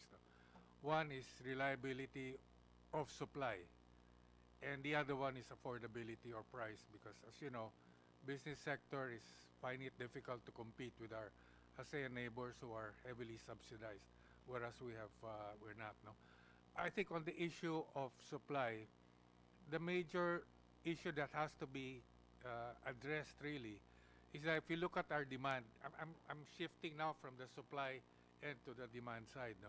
And I think this is the dilemma that DOE is being faced with today, is that our demand is growing at about 300, 350 megawatts a year if you look at our supply. And if you look at the demand, the peak demand, the problem is how do you build, what types of power plants do you build in order to meet this growth every year of 300 megawatts?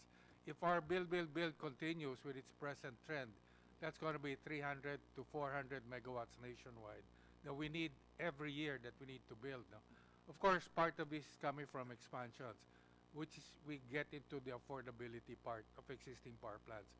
If you look at the mix currently, as Jay aptly puts it, 70% of our mix is coal. And if you're looking at expansions from the point of view of cost, the expansion of existing power plants can help mitigate. But unfortunately, it does not address the what you call independence issue from foreign. But our problem now is really supply. No? But one of the things that can be mitigated is really from the demand side, and we call it the demand side management. No? If we look at it, and I think this is where solar, as Jay had aptly pointed out, if we look at solar from rooftops, from residential, all the way to commercial, is now becoming a very reliable and a profitable investment, and that's why we're beginning to see the growth in solar panels. However, if you look at all of the rooftops, because the problem is for every 1 megawatt of solar, if you look at land, you'll need about 1.2 hectares per megawatt. No? And you can only have so much land available unless you convert your agri-land, and then that we get into a different problem altogether. So it's really now rooftop. And if you look at the potential demand, I've heard figures of about 3,000. If you look at all the rooftops now and convert it, there are potential, including commercial and industrial. So from the demand side management, it lessens the pressure to build power plants because you're handling it from the demand side. No? And that should be addressed in order or encouraged. However, I think the issue here is because we all know Train 2 wants to take out the incentives, and we go back now to the regulatory regime, no? And that's why it's important to have this regulatory regime. So, in summary, Mr. Chair, I think if we want to meet the demand, we have to have more fast-built power plants, no? Unfortunately, it's a fossil fuel that can build capacities of 300 megawatts, no? Of course, we want to promote renewables. But the point is, renewables cannot grow as fast, no? But we need to provide additional incentives. Just to give an example, I think people wondering why geothermal.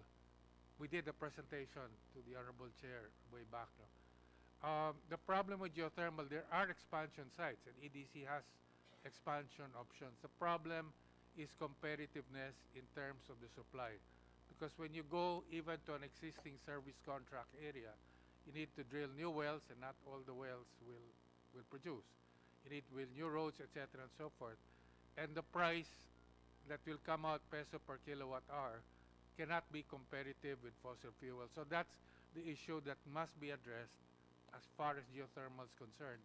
And I hope NGAP will make the presentation to Jay. No? So we want to have diversification such that we don't rely, as you very aptly put it, if anything happens to Indonesia, of course, if you look at the IPP, say, yeah, we can always source our coal from somewhere else. That's true. In the case of that time when there was a ban from Indonesia coming to the Philippines, we imported our coal from Australia, and the price differential was significant. And that's passed through to the consumer. So we want to develop indigenous, but unfortunately, it will take time. But we must have a stable regulatory regime. Thank you, Mr. Chair. Ernie, I think you made a very good point. No, I've seen in modern day strategies to achieve energy security, the demand side is always now a very important formula or a very important aspect.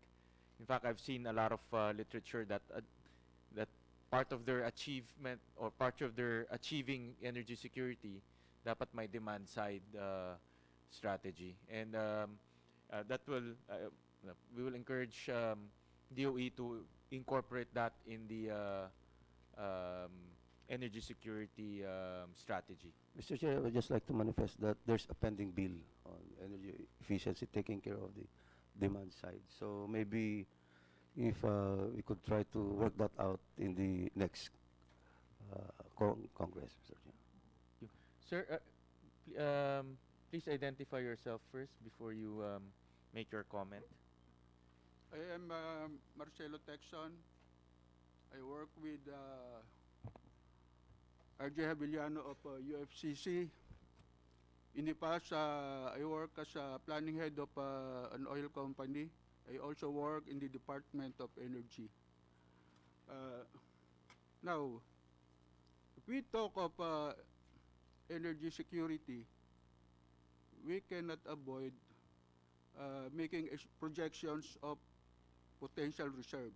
For example, in the case of geothermal, we cannot compare future supply versus demand unless we know the potential reserves of geothermal, the potential reserves of hydro. In the past, This was being undertaken by PNOC Energy Companies, was where I worked as a planning head. PNOC EDC then was conducting exploration, delineation of reserves in all possible areas. But when it was privatized, there is now a vacuum, there is a gap. That role of PNODC was stopped because if we entrust to the private sector this geothermal exploration, development, and production, they will delineate reserves only in areas where they are given service contracts and which they can develop. In the case of PNOC EDC, for geothermal, even coal, and in the case of PNOC, in the case of oil and gas, they try to explore everywhere, even in areas where private sector do not want to go. Now, this information that they gather, they share with others through the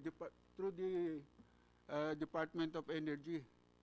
The others may buy the information and then apply for service contract in areas which they find attractive.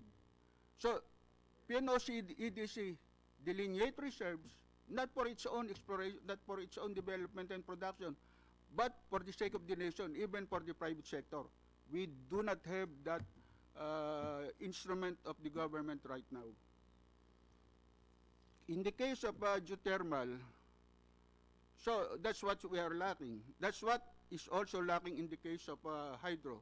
We must all determine all the rivers where hydroelectric plants can be put up.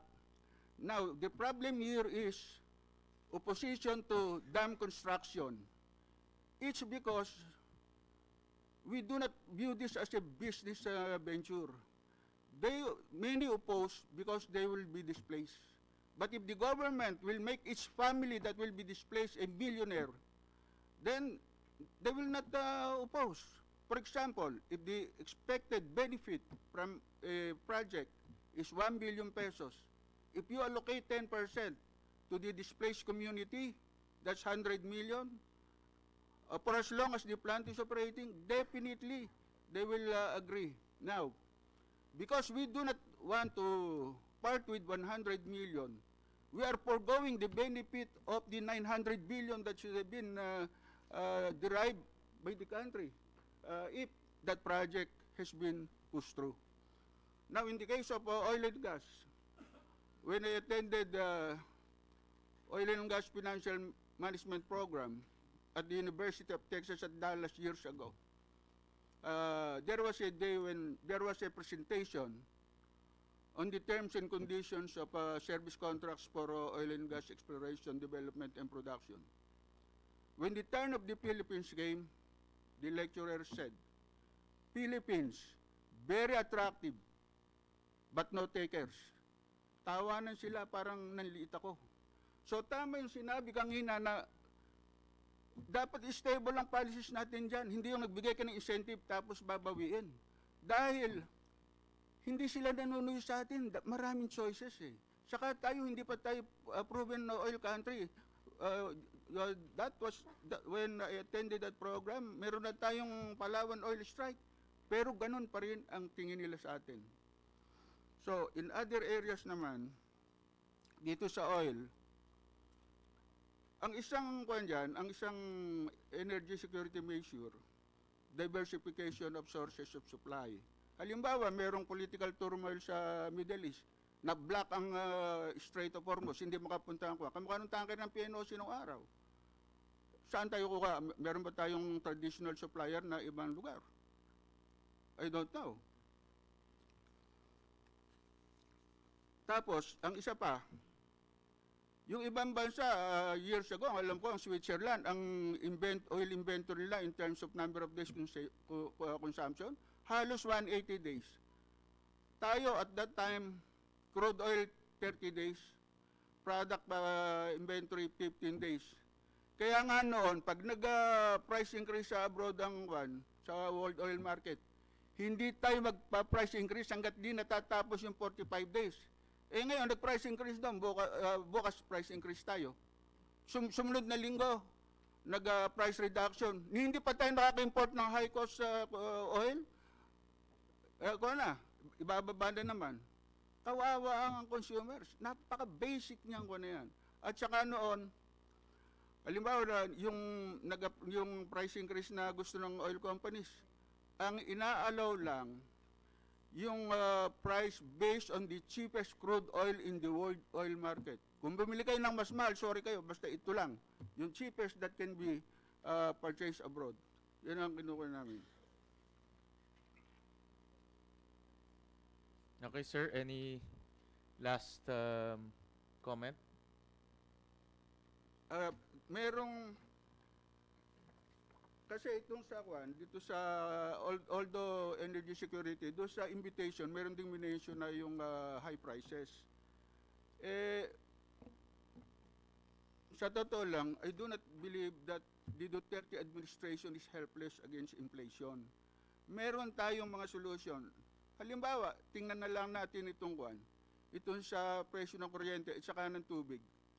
Meron tayong Supreme Court ruling way back 1966, reiterated in on November 15, 2002, nung magkaroon ng ruling ang Supreme Court that corporate income tax is not deductible. Ano yun? Reiterated ang reasonable rate of return ng public utilities is 12%.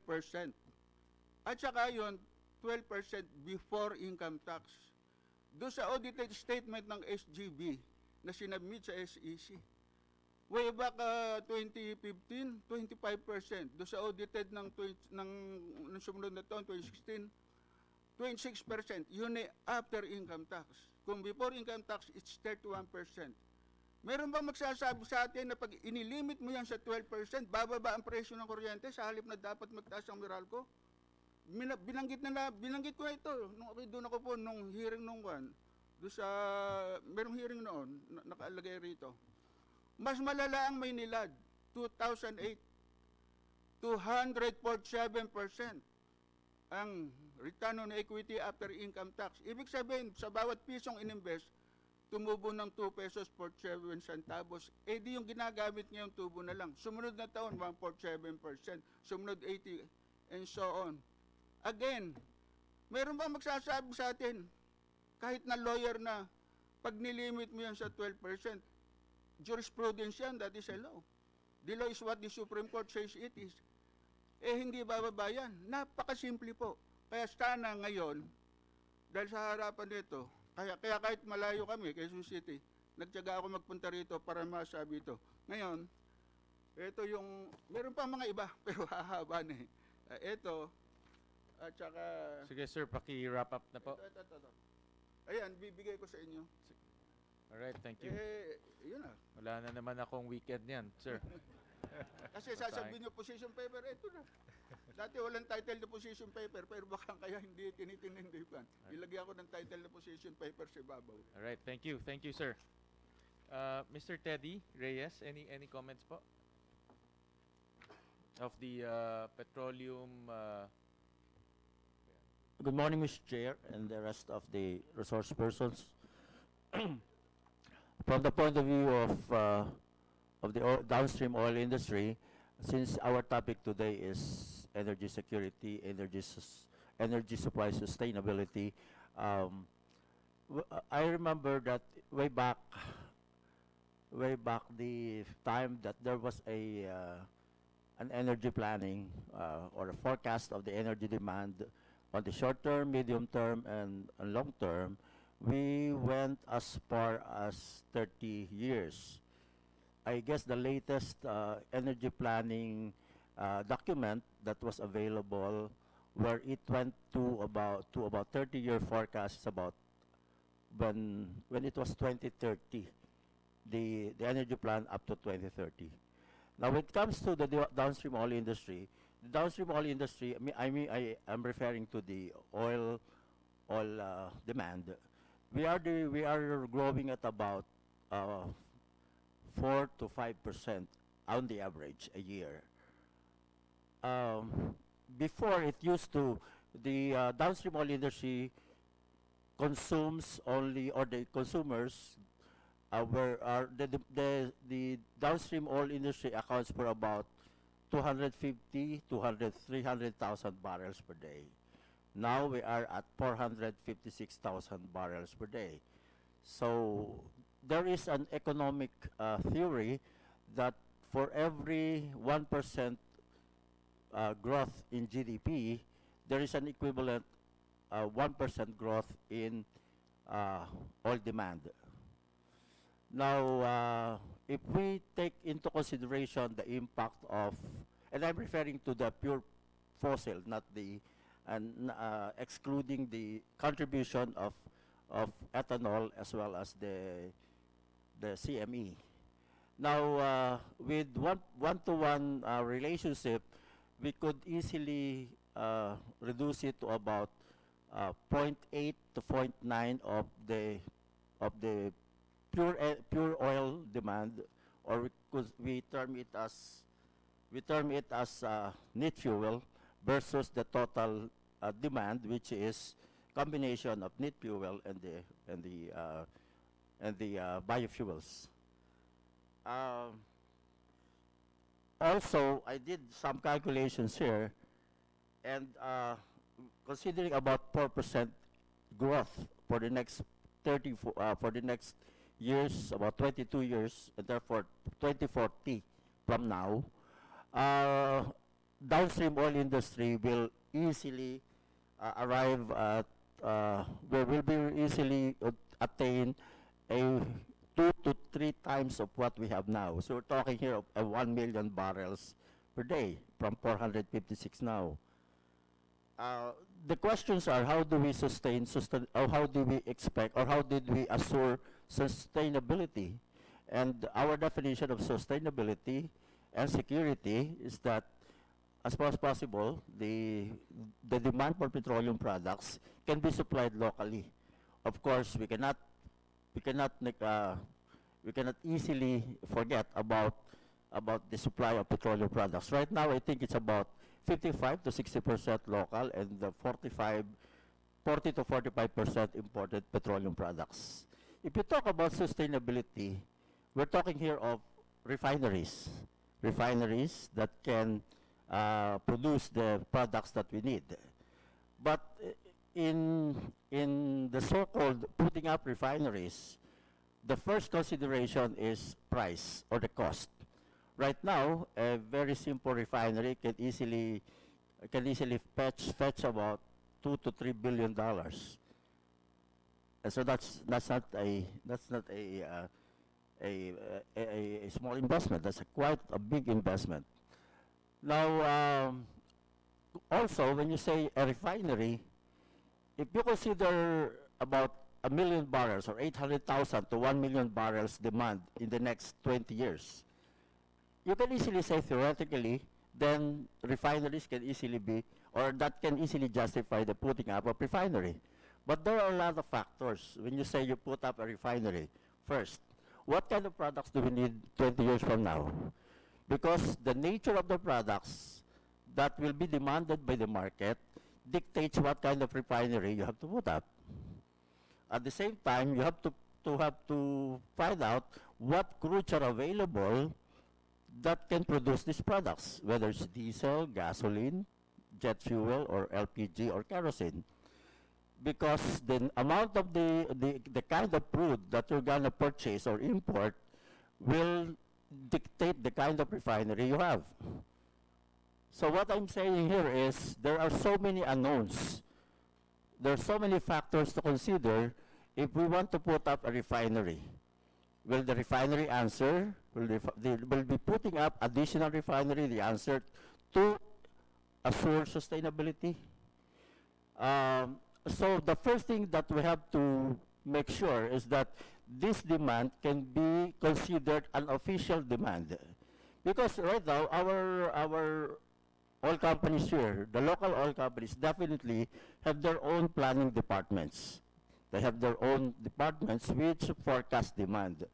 But in dealing with banks, in dealing with financiers, in dealing with creditors, I guess the creditors will refer to what is the official forecast. of the government as far as demand is concerned, so that you can work backwards on whether there is a need for a local refinery, additional capacities to meet that demand. So it's very important that government should be able to put up official forecast of the demand of petroleum products for the next 10, 15, or 20 years. Now, if this demand becomes official, then when the planners of the respective oil companies will do pencil pushing, then this will be the guide in their decision on whether to continue importing, to go into expansion, or to put up refineries, additional refinery. So these are the things that we have on hand to support the objective of this hearing on how the downstream oil industry can support the Senate and the legislative and the legislature to find out how to assure that sustainability can be assured. So, ang kailangan po talaga natin is, of course, certainty. There must be a semblance of certainty, both in policy, both in quantitative measures of the demand in the future. This have to be ascertained, more or less, so that there is the players in the industry can have a better grasp of what should happen in the next 5, 10, 15, 20 years, as far as the downstream oil industry is concerned. Thank you. Thank you, Teddy. Next will be Attorney Ocampo of PEPOA. Any comments, Attorney? Thank you, Senator. As a representative of the distribution utilities, I would just like to make some few comments. No? Before the IPIRA was enacted in 2001, it was the government through the National Power Corporation who was responsible for the procurement of power supply. And that assured the country of long-term energy security in supply. However, with the enactment of the IPIRA in 2001, government is no longer allowed to do procurement of power supply. It was devolved now. It was now transferred to the private sector, who is now responsible for energy procurement of power supply. Now, to fill in that void left by the government, it fell upon the distribution utility as the wholesale off-taker of power supply. So,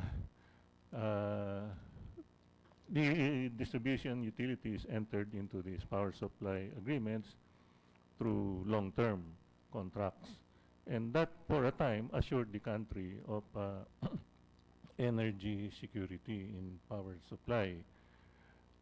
However, as you know, aside from the privatization of the government assets in generation, it was also the objective of the IPIRA to introduce restructuring of the power industry. By restructuring the power industry, it introduced competition in power supply to make electricity affordable. The IPIRA also introduced retail competition, meaning that the consumers themselves, the contestable market, would be given the choice of where to source their power supply requirements.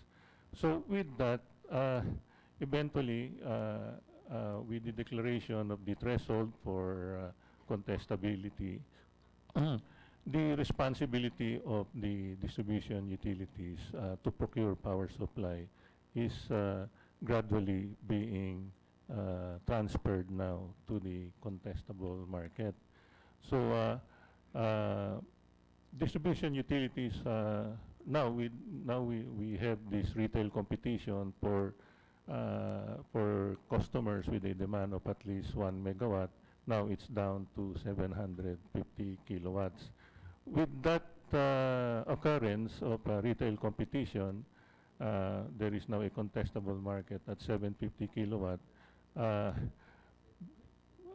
most of the contestable customers have opted to source their own power supply.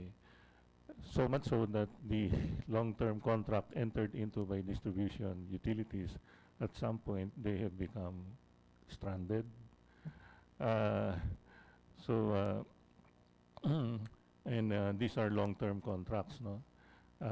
So they have to sell this excess capacity to the OSM.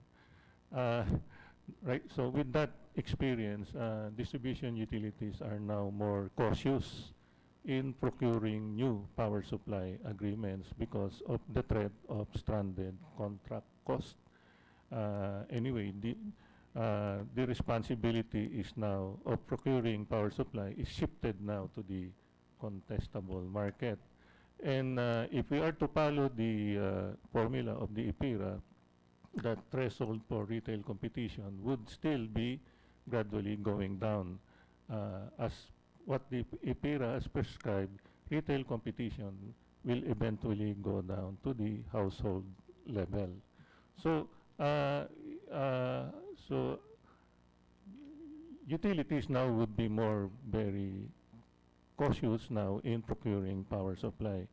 So the responsibility of ensuring energy security is now placed upon the consumers, eventually down to the household level. And aside from being cautious, there is now this new recent development where distribution utilities, when they procure power supply, their requirements, they would have to undergo a competitive selection process.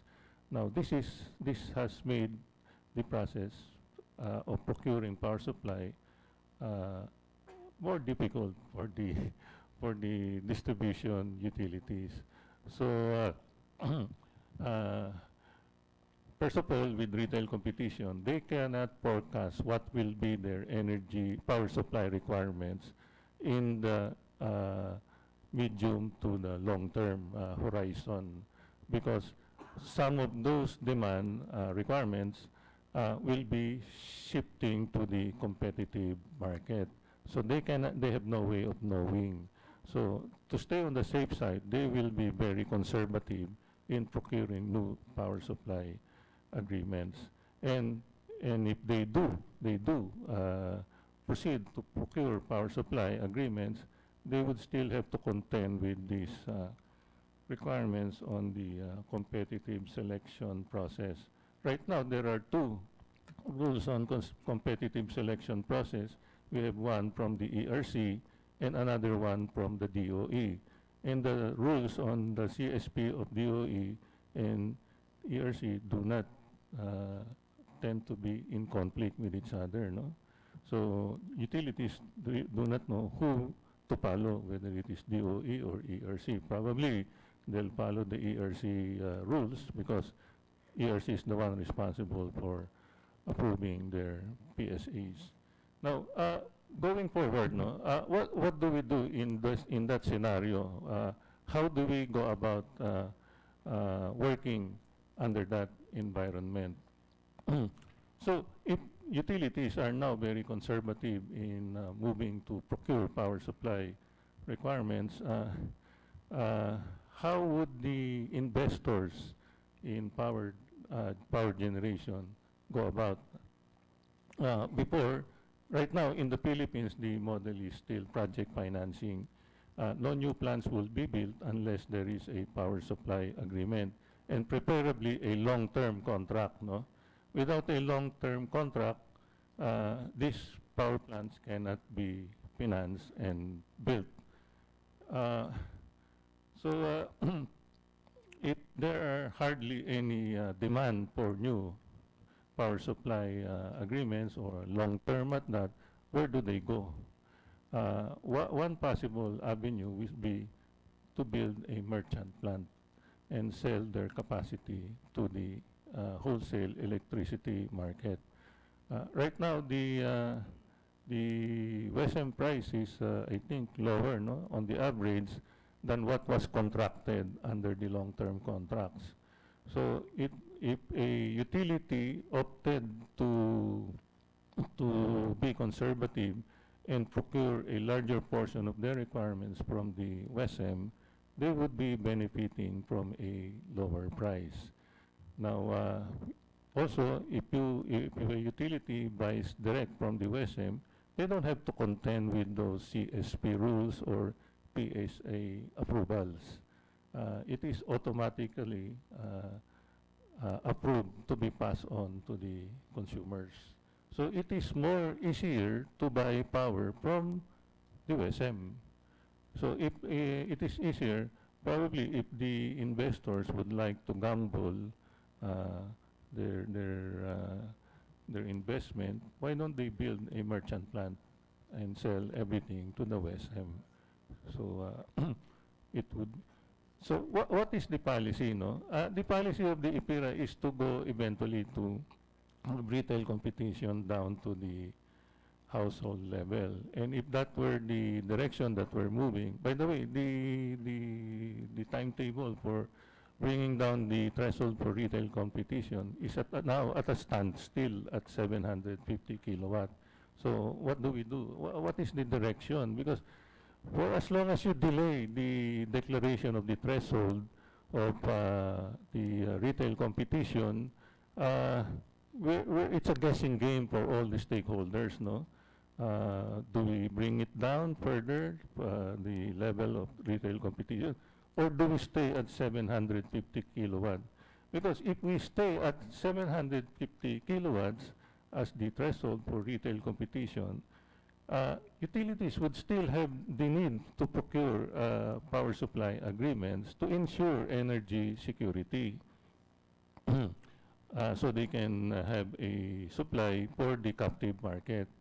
But if the threshold for retail competition is eventually going to go down, there would be the threat of standard contract cost. So they have to be on the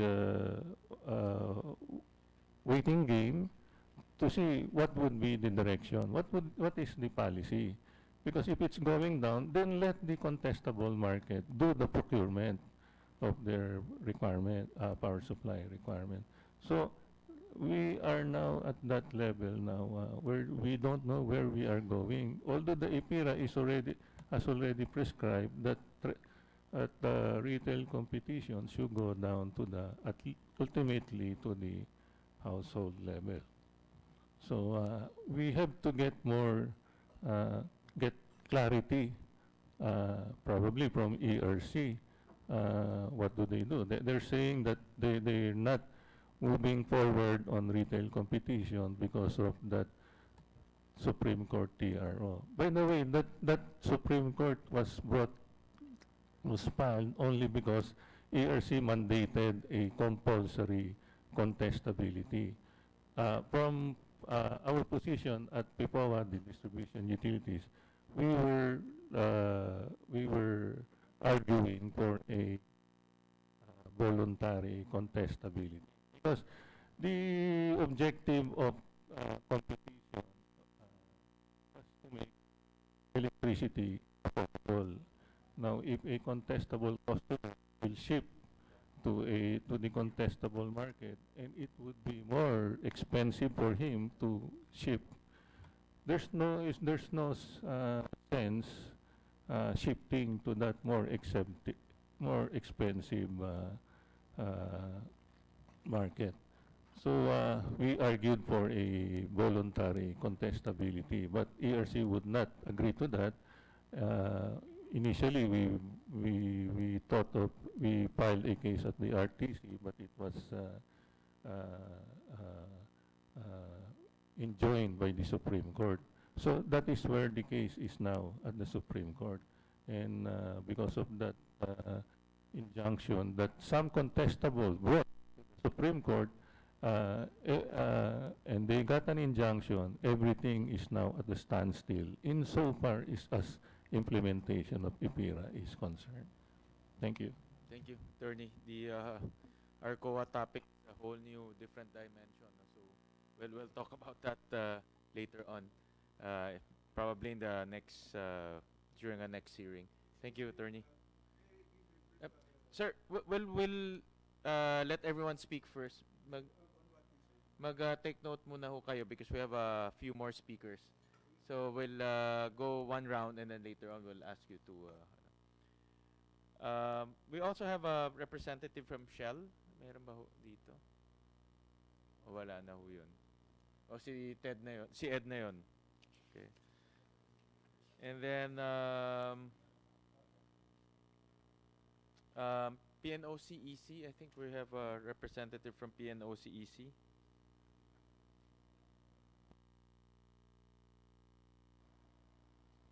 Thank you, Mr. Chairman. We will make our statement very brief. PNOC Exploration Corporation is the only government owned and controlled corporation operating in the energy industry. Our basic mandate is to explore, develop, and produce, as well as utilize energy resources. We are into the upstream and downstream business, and we are aware of the urgency of energy sufficiency and reliance and sustainability.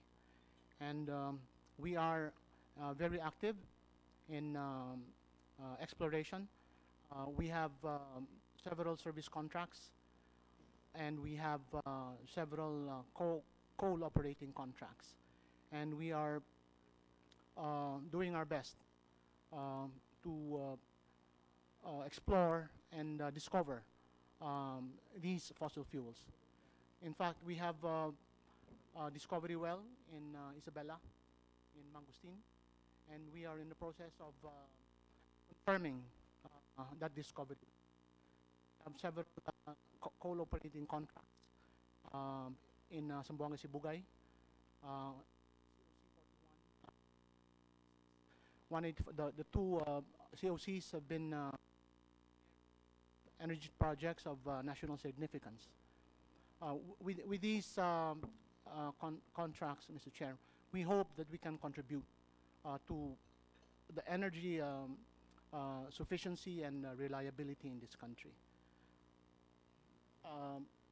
On the matter of issues being faced by the company, we share the issues articulated by the Petroleum Association of the Philippines. More particularly, the personal signature of the President on service contracts, and the potential deletion of the incentives stated in Presidential Decree number 87, and of course the COA notice of charge issues, which are pending before the Supreme Court. On the downstream side, Mr. Chairman, we would like to confirm the statement of Undersecretary Donato Marcos that indeed we have been asked and mandated to provide relief to the rapid increase in fuel prices, most especially diesel, and we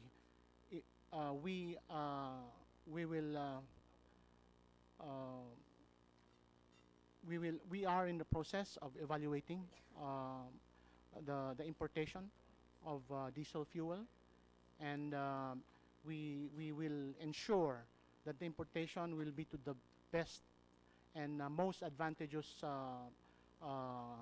arrangement, not only for the company but for the country. Thank you, Mr. Chairman.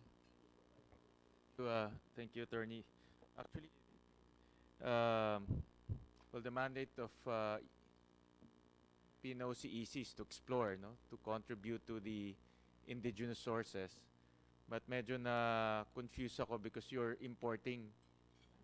So medyo hindi yata, no, I don't think it's aligned to your mandate of contributing to indigenous sources.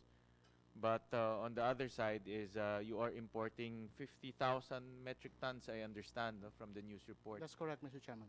So I think that's actually not in line with the mandate, no, of It's part of the purposes of PNOC EC, Your Honor. It's part of the Articles of Incorporation. yes, I know, but strategically, I don't think that is the intention of EC. No, sana pinalitan na lang ng PNOC importing company or trading company na lang. No? It's exploration, no? That's why strategically it's named exploration, because it's the vehicle of the government to expand its indigenous sources. No? Even though it's allowed under the article, the direction is to explore more. And with that, a slew of oil exploration, coal.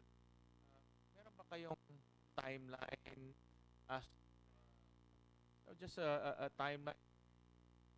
Direction. Kung ano ba yung ma-generate ng PNOC-EC in terms of indigenous sources? What we're sure, Mr. Chairman, is that we have a discovery well in Isabela. That's Mangustin. We are in the process of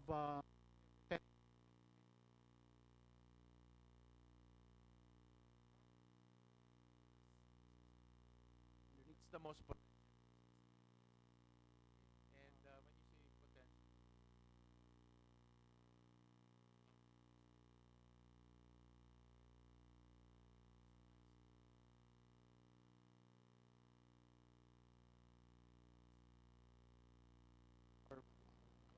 can only surmise, Mr. Chairman. 30 megawatts of natural gas. Natural gas.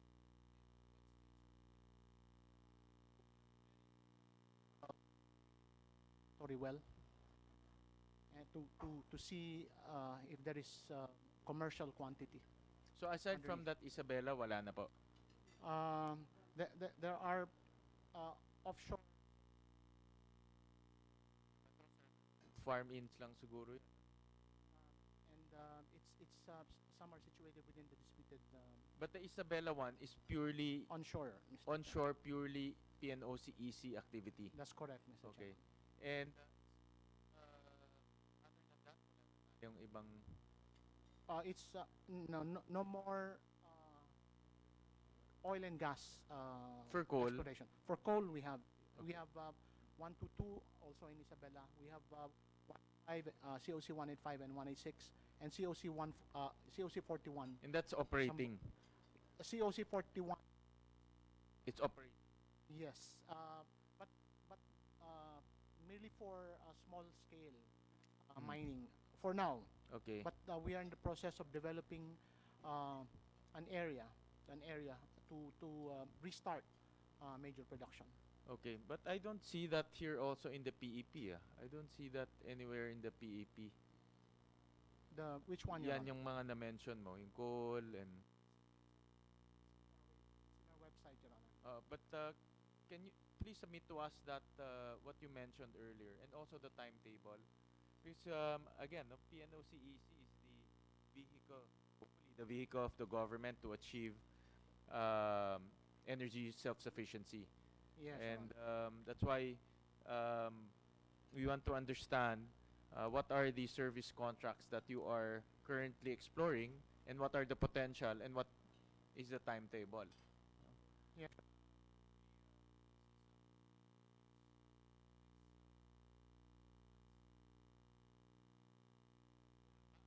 Other than the one you mentioned, may other areas pa ba na ano? Yun lang po. Tatlong areas lang. Apat po. Apat na areas. 122, 185, 186, And and C41. those 4 areas are producing? No, sir. 185, 186 will start. Okay. Will start. That's wholly owned by PNOC-EC. Yes, Your Honor. Okay, so you will operate and extract coal in that area. We will explore and develop. With respect to production, we intend to find a joint venture partner. Okay. Okay. So please submit to us the time frame. You mentioned 4 coal areas and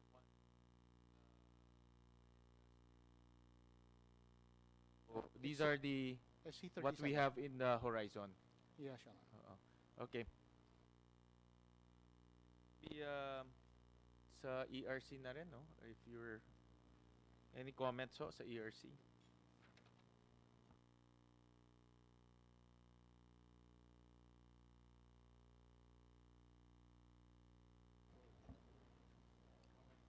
Yes, good morning, Mr. Chair. As to the issue of ensuring and attaining energy sufficiency, long-term energy sufficiency, and energy security, I think we share the same views and opinions of the other energy stakeholders, which is we need to come up with a more stable and a more uniform regulation, which these all boils down how the government efficiently and effectively address the issues. This includes the administrative agencies such as the ERC. Now, speaking as far as the Energy Regulatory Commission is concerned, I think it's a common knowledge that for a period of time, we are, let's say, non-functional. We failed to act and resolve certain applications such as RE, renewable energy applications, PSA and FIT in relation to this, COCs and biomass, and GCP related, charges and other policies and guidelines. We failed to implement those. But now with the presence of 4 commissioners and the chairperson herself, we make it a priority that we would be able to resolve and address this pending applications, except probably with our COA issues, Mr. Chair, because of the pending TRO.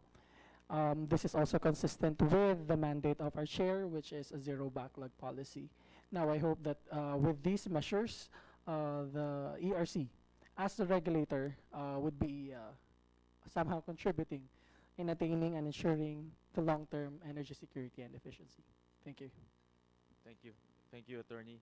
NPC, sir?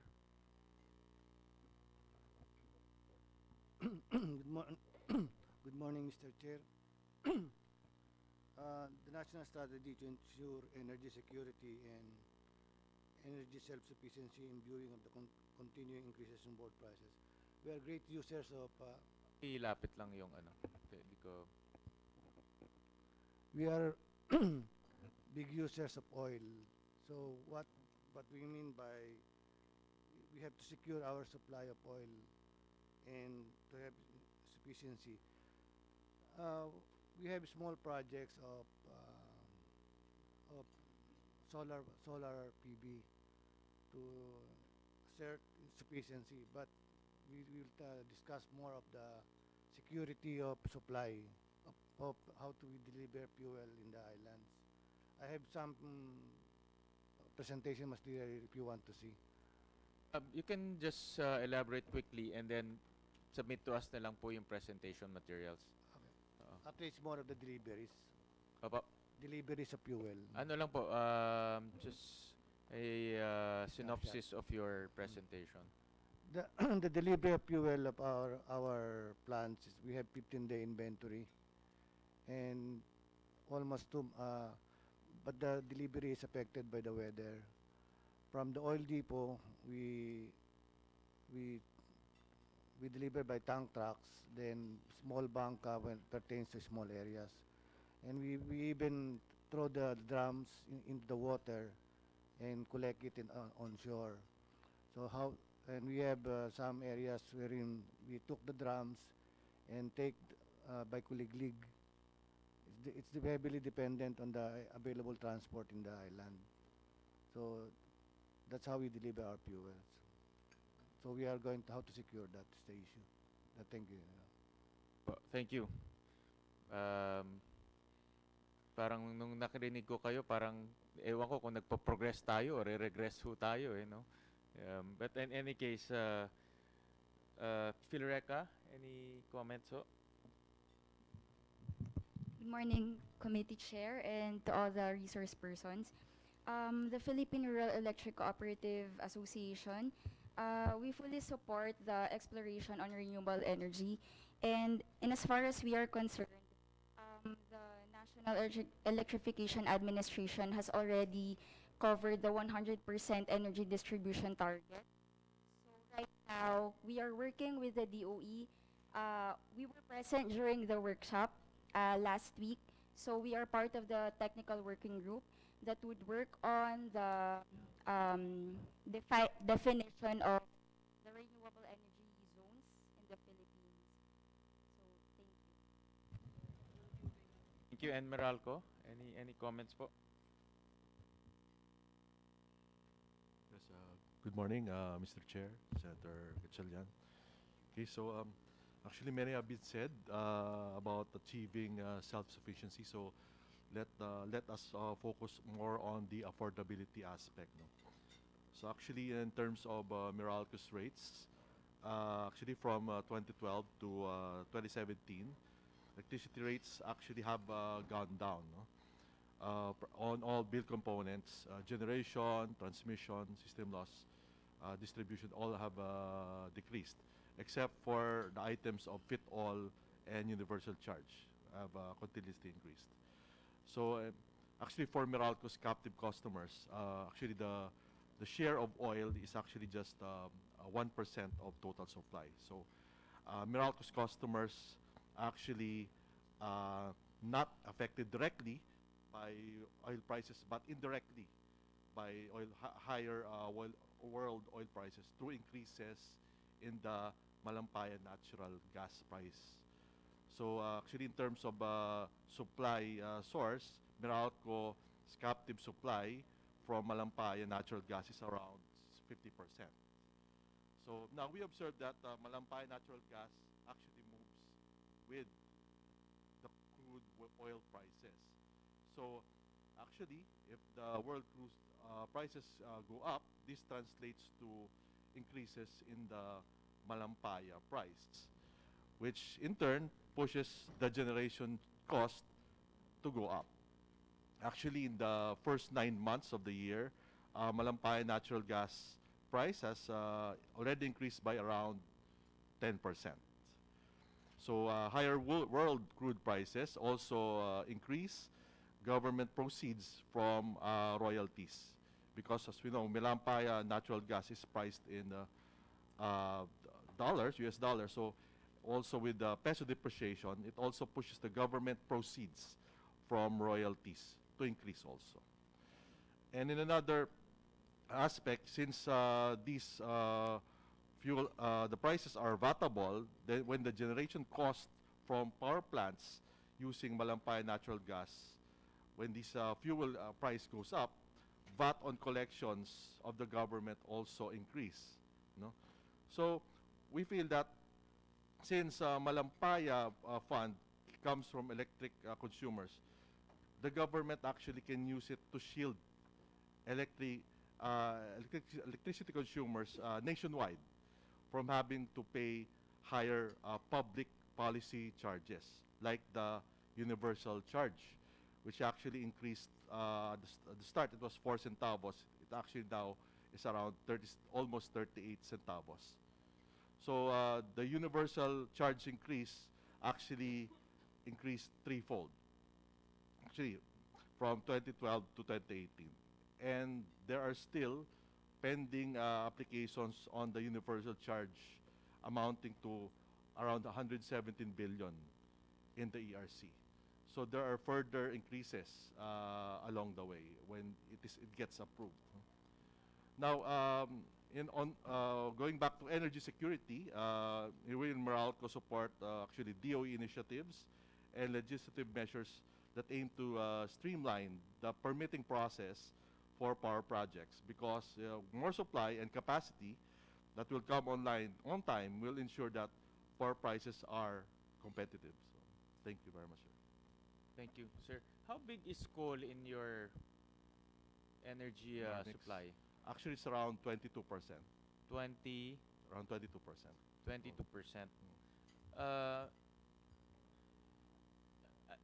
I don't know if you have this number, no, but if you can give us a rough estimate.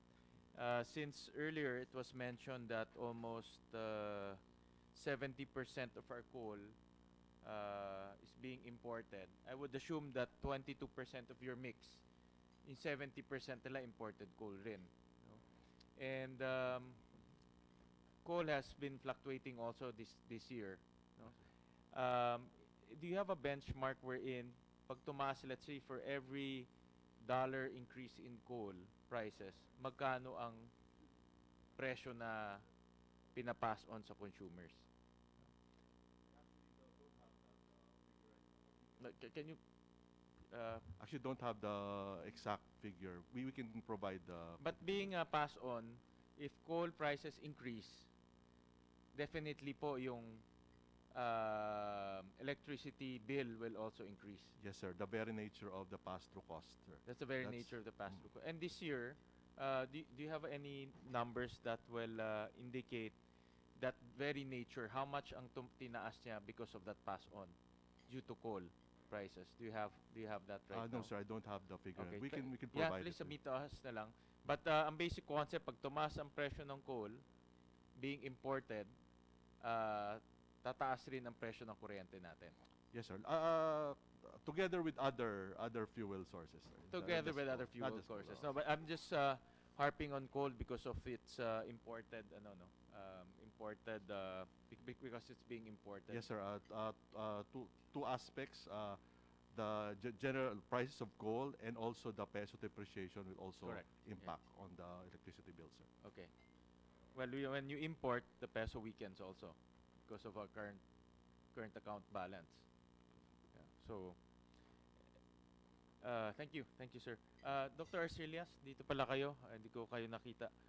Any comments po, Doc? Thank you, Senator. Just several comments on the issue of security. From a national perspective, it will be important for everybody to know that Saudi Arabia, the world's biggest producer of oil, is going to build nuclear power plants. So that gives perspective on when you have the biggest oil producer going to build nuclear power plants on what they see. And UAE, another very big producer, has already 2 built nuclear power plants. And anyway, it will be a political decision for DOE if we're going to consider nuclear power. But these are, it will be, these are important things to consider, especially when you're talking about affordability and base load availability. From that perspective. And then another perspective also on the renewables, I fully support, being a geologist too, I really think that renewables should, I agree with you, that a lot of our power requirements could actually be sourced from renewables. The problem though with geothermal, the big fields have already been discovered. So which means that the discoveries will not be in the big fields like Tongonan, it will be in the smaller fields, mga 50, 100, few hundred megawatts. So you cannot put a lot of hope that geothermal can solve those issues. The same thing with hydro. We are island composed. We're not like Vietnam that are contiguous. So there was an experiment with mini hydros many years before that didn't become quite successful. Now, going back to the last one on nuclear, of course, it's controversial, I know, but the cost of, as we've seen it when we visited the Crisco nuclear power plant, it's 1/10. Of course, the problem there is that the initial capitalization, but over 60 years, the plant is much lower. And then, for the record, I'd also like to put, if the cost of a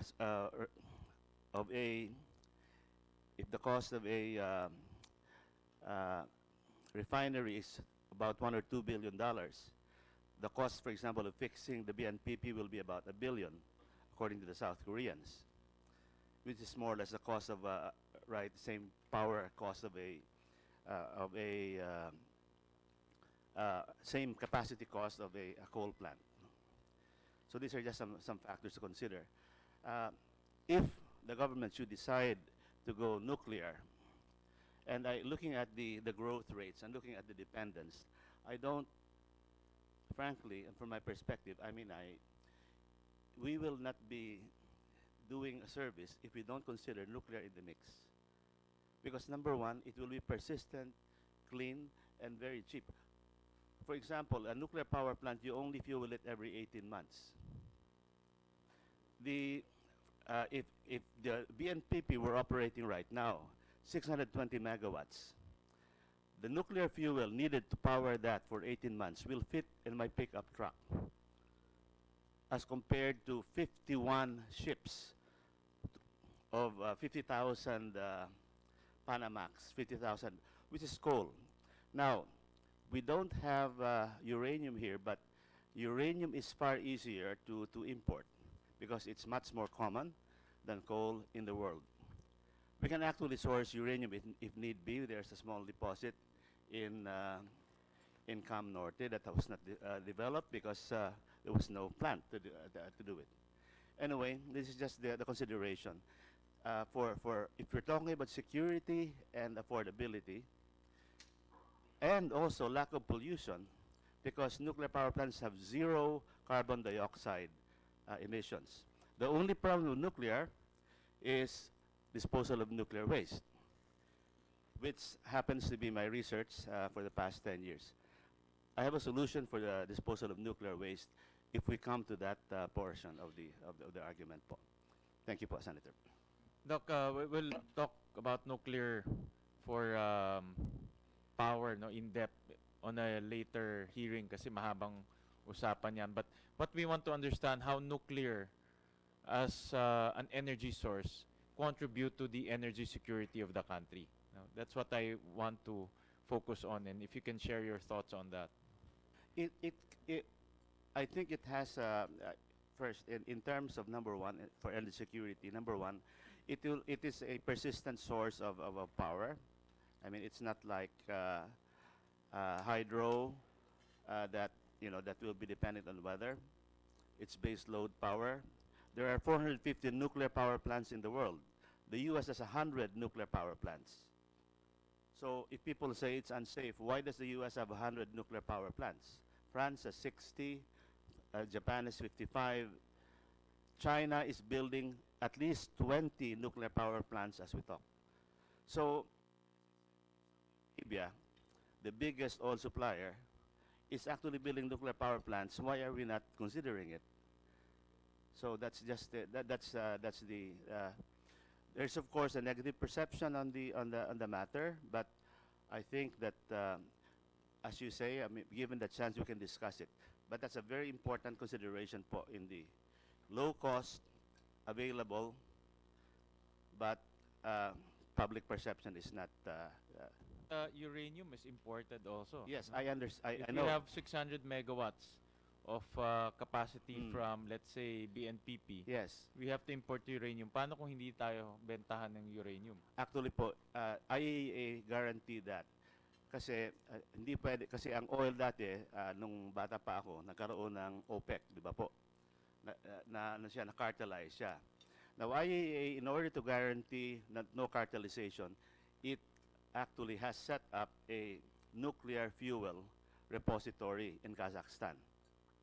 So no country can actually cartelize the supply. Is uranium readily available?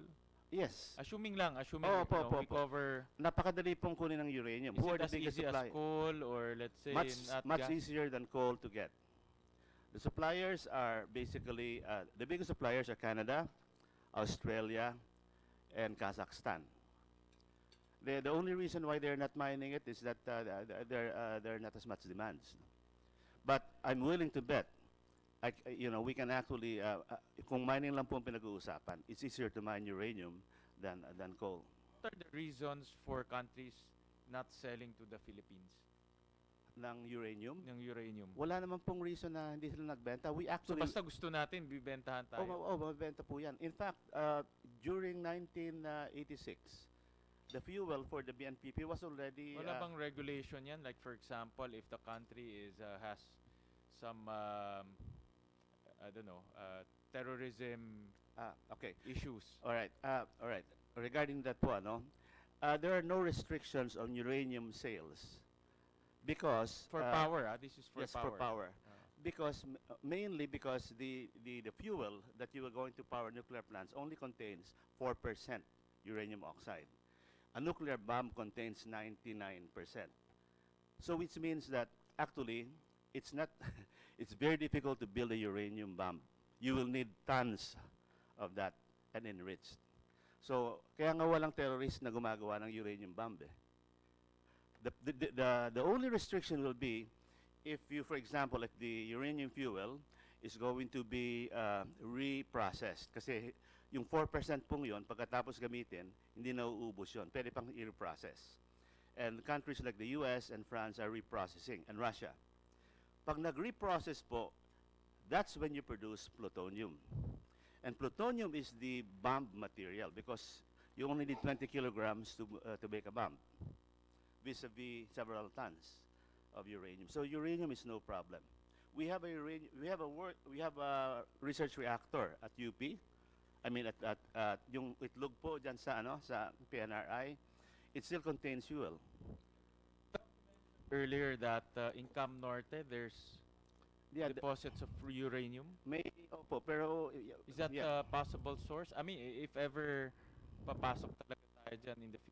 Pwedeng kunin yung Cam Norte, pwede pong kunin din, for example, nag-i-import po kasi tayo ng phosphates for our Philippine Philphos. Yung tailings po niyan, may uranium din. In fact, IAEA has funded us to study the recovery of uranium from this phosphate tailings. But that Cam Norte is proven. O proven, or pero ano lang yan? That's hindi, may studies na po, pero hindi lang the studies could not be. First, why will you mine it when you can buy it very easily? It's basically a matter of cost. Put much effort into it simply because you can easily buy it. No, my point there is we're talking about security, self-sufficiency, in line with that philosophy. Kung may potential dyan, I mean, it builds more a better case for this type of fuel. Opo, that can be, of course, if you talk about security, you're going to be spending a lot more money to ensure that you have that supply. I'm sure that you could get some of the fuel, if you need be, from like Cam Norte, but in terms of cost, it will be much cheaper to buy it from Australia or from Canada or Kazakhstan or Russia. Ano po, in terms of volatility, there's much lesser on for uranium fuel. Price volatility. Price and availability. Okay, so if the price volatility, I have seen the pricing of uranium, no, but it's there's no comparison. Mas stable siya. Much more stable. Sige po. Thank you po. Thank you, Doc. Director Lavides, any comments po? We'll make the rounds, no? Good morning. With respect to the Department of Transportation, Mr. Chairman, we are in support also of the enhancement of our energy fuel safe security and efficiency, and we are pursuing some projects relative to the improving road transportation through modernization and reforms. This particularly is the Public Utility Modernization Program, which is a large-scale informative initiative for a restructured and environmentally sustainable transport sector. Modern PUVs entail higher fuel economy and operational savings brought about by the system reform. This is envisioned, Mr. Chairman, to at least increase the vehicle occupancy as well as the decrease in fuel efficiency, fuel expense of the department with respect to the energy consumption, Mr. Chairman. This is on the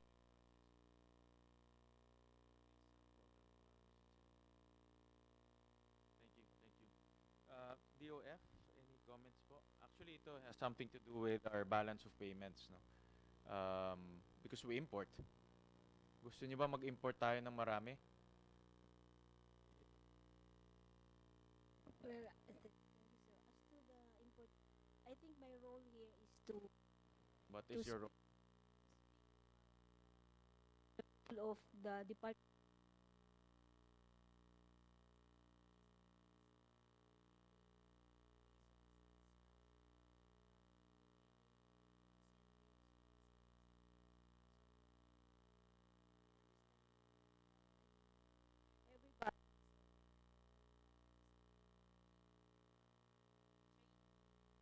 somehow change the landscape of the incentives, as what have been mentioned by our colleagues from the industry.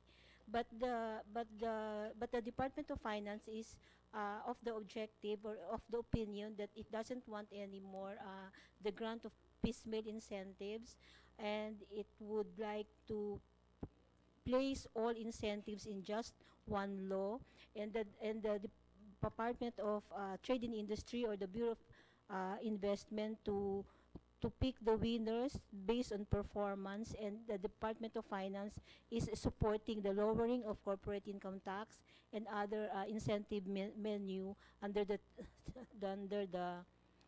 Train 2 bill. It is now in the Senate, and I understand that PD 87 is proposed to be repealed by the Department of Finance. The RE law is also in the list of being repealed, but I understand that the House has delisted it from their version, so the game now is with the Senate. We have submitted, of course, our position.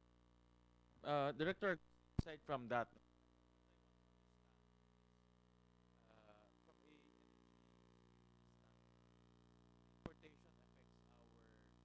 balance of payment.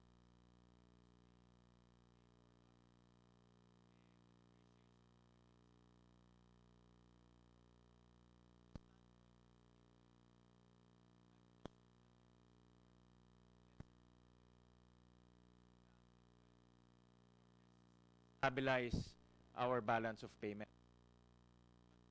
Standpoint, looking at what we import right now, what is the position of DOF regarding importation of energy supply? Ewan ko kung kayo po yung tamang No, I think the balance of payment is within the turf of the Bangko Sentral of as regards, as we have defined security, it would include both importation and local production. So I think I am not in a position to give my view on, or the DOF view as regards on whether we import more or we import less.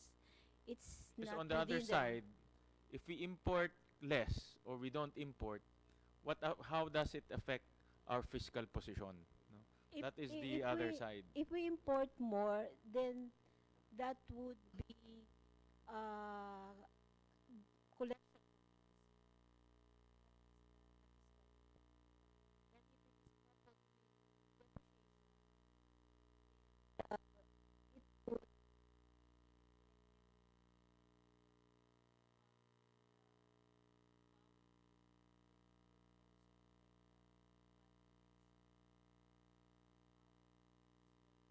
Both excises and VAT from the Bureau of Customs. In a position to answer if we, based on the importations of our primary sources for energy, how does it affect our fiscal position, and how does it affect the currency exchange rate? If, especially looking at the last 1 year, kasi very volatile to. For example lang, I'll give you a very concrete example. If we did not import coal, therefore our balance of payments will be lesser, kasi negative tayo ngayon eh. And then it will now have an effect on our currency. How does it affect our fiscal position from an overall point of view? But I just want to understand that dynamic, because energy is definitely a big part of our importation. I don't have the data now, but I do not have the data, sir. We will submit to you. Sige po. But you're concerned on the incentives. Yes, sir. So, narinig nyo naman yung sinabi ni Jay Layog at ni Ed, no?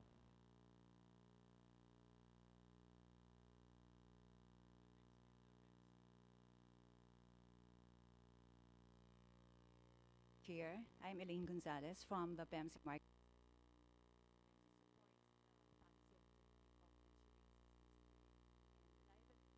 particularly in the power sector?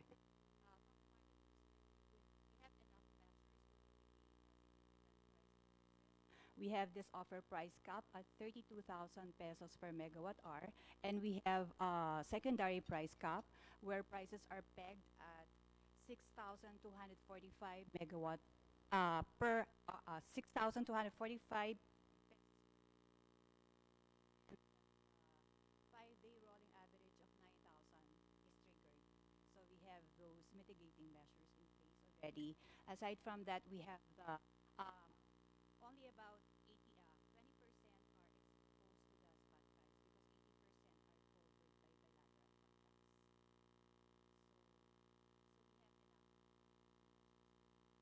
80% are covered by bilateral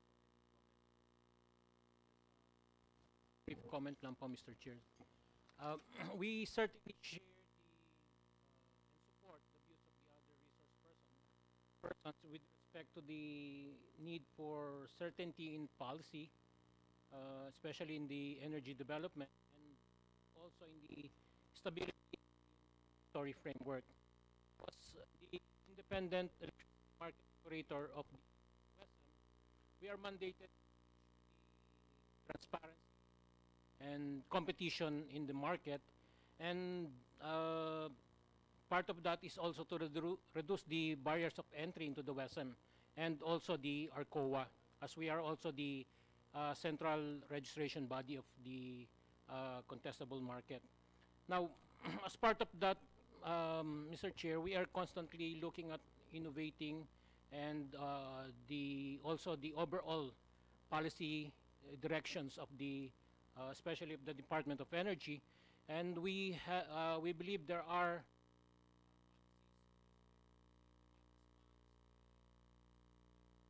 smart grid and other policies that are being developed now by the department. Now, how is this related to the energy security? One figure that we saw earlier, Mr. Chair, is that 33% of the primary energy source is fuel oil. Now, we do believe that the Department of Energy also has this policy on electric vehicle. So what we are seeing now is that the trend is to go electric. And of course, with that means having batteries, and these batteries need to be charged. And so that can contribute directly to the reduction of importation of fuel oil. But the other hand, or the other aspect on that, is that we need power supply, meaning generators. So this can be through renewable energy or through the sustenance of the existing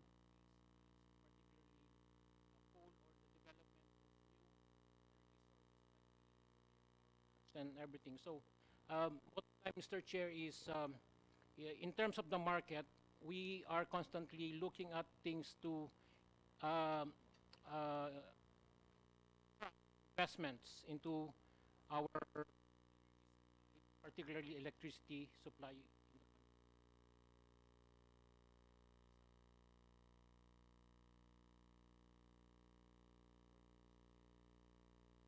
PAM's contribution to energy security is to improve the availability and reliability of our remaining power assets, mainly the Agus Pulangi plants in Mindanao, which are renewable sources of energy in the grid.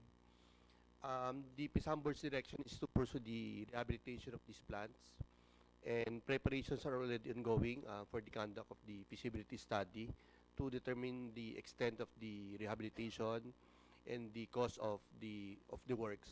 So this is also done in coordination with NPC, which is currently the operator and O&M operator of the plants. So in the next few years, that will be the priority, which is to implement the rehab to be able to extend the life of the plants, improve the reliability, and restore the original capacity, if not to increase the capacities of the plants. So that's the priority. I have a few more questions sa DOE, no? Yusek Marcos. Meron ba tayong simulation I think all of us, no, as a general knowledge, pag volatile ang presyo ng langis, may epekto yan sa kuryente natin at sa gasolina natin dito. No? No. That's a general understanding of volatility. Do we have a simulation? If we achieve a certain amount of energy security or the lack of it, ano ang effect niya sa prices ng gasolina and electricity? Yes, Mr. Chair. We don't have the data right now, but in one of the meetings that I had with Senior Undersecretary Jes Posadas, there were simulations made not only with respect to oil but also with coal.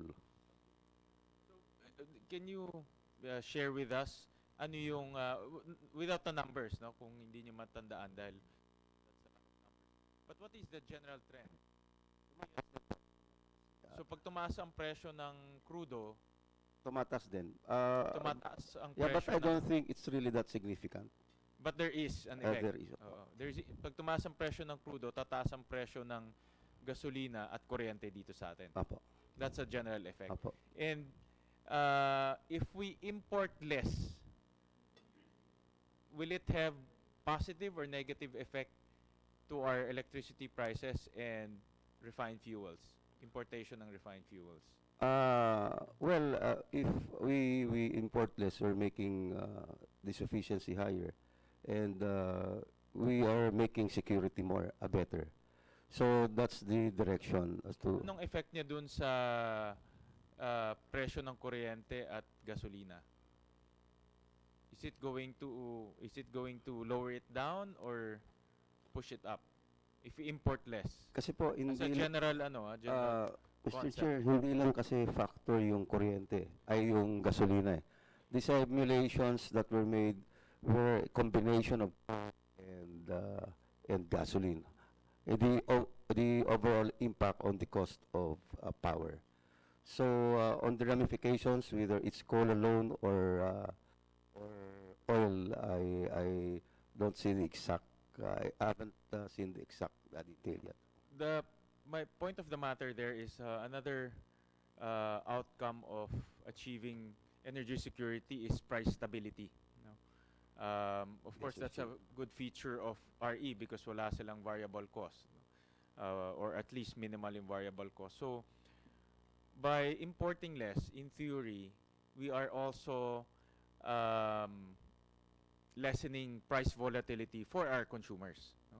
Because you're indigenous ang gamit mo dito eh. No? So it doesn't follow, Mr. Chair, because if what you import is cheaper, then it's more affordable. But that's why I want We'll all submit general concepts eh, and Opo, general Mr. understanding, but simulation kasi kung sinasabi niyo walang positive effects, then there's no reason to achieve energy security. Sa presyo mismo, sir, ng to 60% po yung CIF. So that moves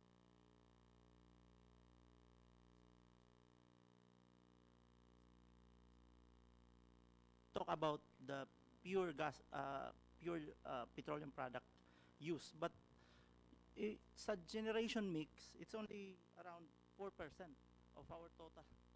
So, medyo maliit siya sa generation. But it goes the same with coal. No? Kasi coal is 70% imported eh. And coal has been also going up in the last 1 year. Wala lang ako presyo, but it reached $100 per metric ton already.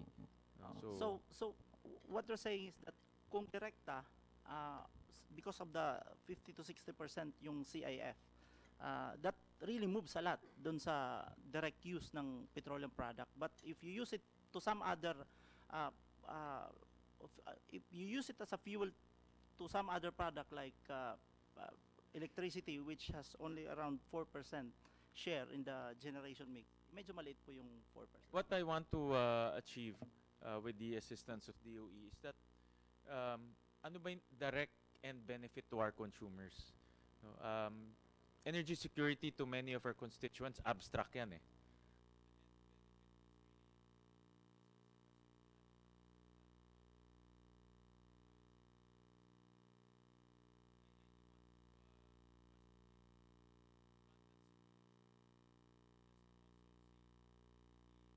So value benefit on energy security. No? We will submit, Mr. Chair.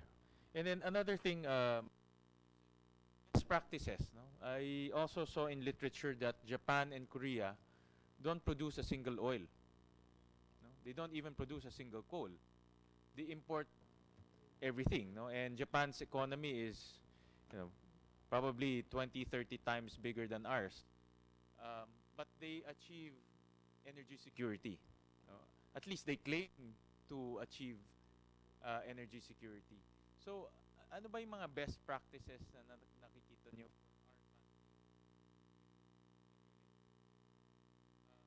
Japan has a very diversified mix of energy and a very diversified source of supply.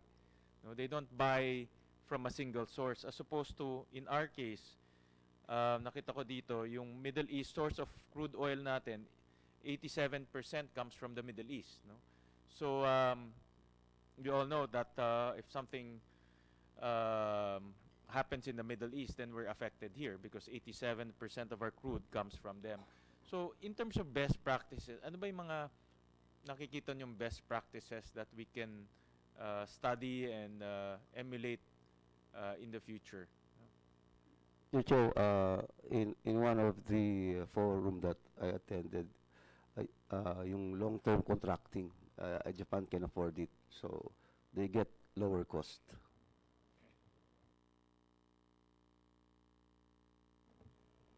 Plus yung reserve po nila, petroleum reserve nila is about 180 days compared to us na 30 days lang. So mas mahaba po yung kung magkaroon man ng paggalaw sa global market, meron pa silang naka-reserve ng 6 months to act on that. Plus, yung pong healthy energy mix nila, diversified sila talaga, as you've mentioned earlier. So, and considering po na more than times 10 yung GDP per capita nila. So, talaga pong maski mahal sila ng konti, mas hindi nararamdaman compared to us. May I also request from DOE to help us with some case studies and best practices? Admittedly, parang we're quite, our knowledge with energy security is quite elementary. No? And I think we can move forward by looking at other best practices. I've been over the weekend, tinitignan ko yung sa EU, sa UK, sa Japan, Korea, and I have some concepts, but I would leave it to the department dahil kayo yung experts to enlighten us as to what type of model that we can emulate or at least meron tayong pwedeng i-pattern. Yes, sir. As mentioned by Director Orsilia, tama-tama po, yung Korea at saka yung Japan has a big portion of nuclear correct. In their energy mix. So, nag-contribute din po yun sa kanilang energy stability and security. Right. So, we'll come up with a report po, Mr. Chair. Right. Thank you. Any last words po, sir? Do you have last words? Any before we suspend?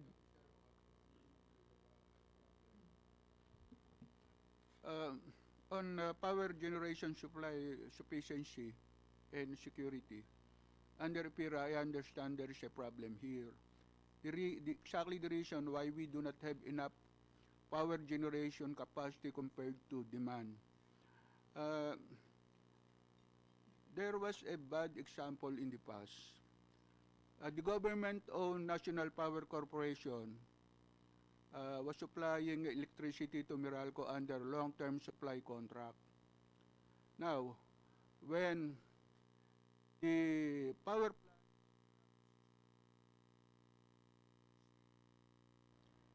plant Meralco pre-terminated this supply contract with Napocor. Napocor sued Meralco, but it just paid damages, reduced damages. So, no power plant investors will put up new power plants unless it has assured market. Now, this is the problem. And we study this and we have some recommendation to address this. This is in the compilation that I gave you. I suggest that the technical working group of the Senate Committee on Energy look into this. If they have some questions, we will be willing to meet with them. If they will appreciate our recommendation, then the private sector can be consulted. The group of Mr. Ocampo can be consulted. This is a major problem that should be looked into. Thank you, sir. And as a final word, I flashed again the DOE energy sector strategic directions. And part of it, no, number one is ensure energy security. No? And yung iba po, yung number 2 to number 8, you can find that in the PEP. No? Others are more detailed than the others, but the number 1 is that's the missing chapter. No? And I would like to encourage and request from the DOE that in the succeeding update of the PEP, which is the 2018 to 2024, maisama na natin yan. I think we have to be true to our disclosure that energy security is indeed a primordial concern of our country, no? Especially nasa number 1 nga ho siya, no? So I really strongly encourage DOE to put that in the PEP. And the PEP really is our guiding Bible, no? And I've been reading the PEP ever since I was assigned to this committee. And maganda ho yung mga details, no? But I think we have to really embed what is good to our consumers, no? Which is assuring them energy security, the best supply, and of course the best service. No? So with that, any final comments po before we terminate? Asek? Thank you, sir. I would just like the observations of Mr. Texon, Mr. Ocampo, regarding the framework on our energy sector.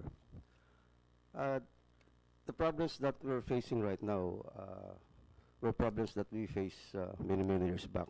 As you remember, there was an oil embargo in 1973, and there was this oil reduction production in 1979, and our power then was dependent on oil. At that time, the framework that we're using right now on energy security, especially on exploration or production of indigenous sources of energy, we had the PD 87 pass, then the PD 910 and PD 912 for coal, and that we're using right now. At that time, we had a framework where the oil industry was highly regulated by the government. Then we had a power industry at the time. The NAPOCO was strengthened by the government through a presidential decree. It was a monopoly, and it was the government that's what was running the government sector. Again, the framework changed. In both instances, in oil and in power, these were controlled by the government, and so we went. In 1998, we had the oil deregulation, and in 2001 with the EPIRA. Primarily, we moved from being highly strongly regulated by the government now to competition. But still, these problems are happening before us. Still, we talk about exploration. Still, we go back to PD 87, then still we go back to PD 910 and 912. I think the DOE can only move so much as far as what the legal framework is. And so perhaps we could also review the legal framework, because when it was state regulated and was deregulated, we're still facing the same problems. And probably how could we make a balance on these things? Thank you, Mr. Chair. We also in this hearing, we saw some threats to achieving energy security. Na-mention kanina ni Ed from the oil industry, and also Jay mentioned earlier that the incentives, no, which will hopefully propel more investments in RE and also in oil and gas, is a necessity, to achieve energy security. That's why we also invited DOF to share their thoughts. But those are the things that we will be here in the Senate. We will be very cautious, and definitely will put a lot of weight in terms of evaluating the proposed removal of those incentives. My view here is we have to achieve a level of energy security at one point. No? Hindi naman natin sinasabi next year or 10 years from now, but it has to be embedded in that PEP. It has to be embedded in our strategic program. And kung may mga threats na lumalabas along the way, then we will help you correct it, and we will help remove those threats as much as possible. And also the proposed legislation we're here to work with you, because I think our goal is common in terms of achieving what's best for the Filipino people. So, with that, just as a reminder, sa PNOCEC, yung service contracts and timetable, sa Meralco, the effects on electricity price increase because of the pass-on, and the DOF yung effects to our fiscal position due to importation. With that, again, thank you very much for your time and participation. Hopefully, we've learned a lot from this exercise. Thank you. Thank you very much. Meeting suspended.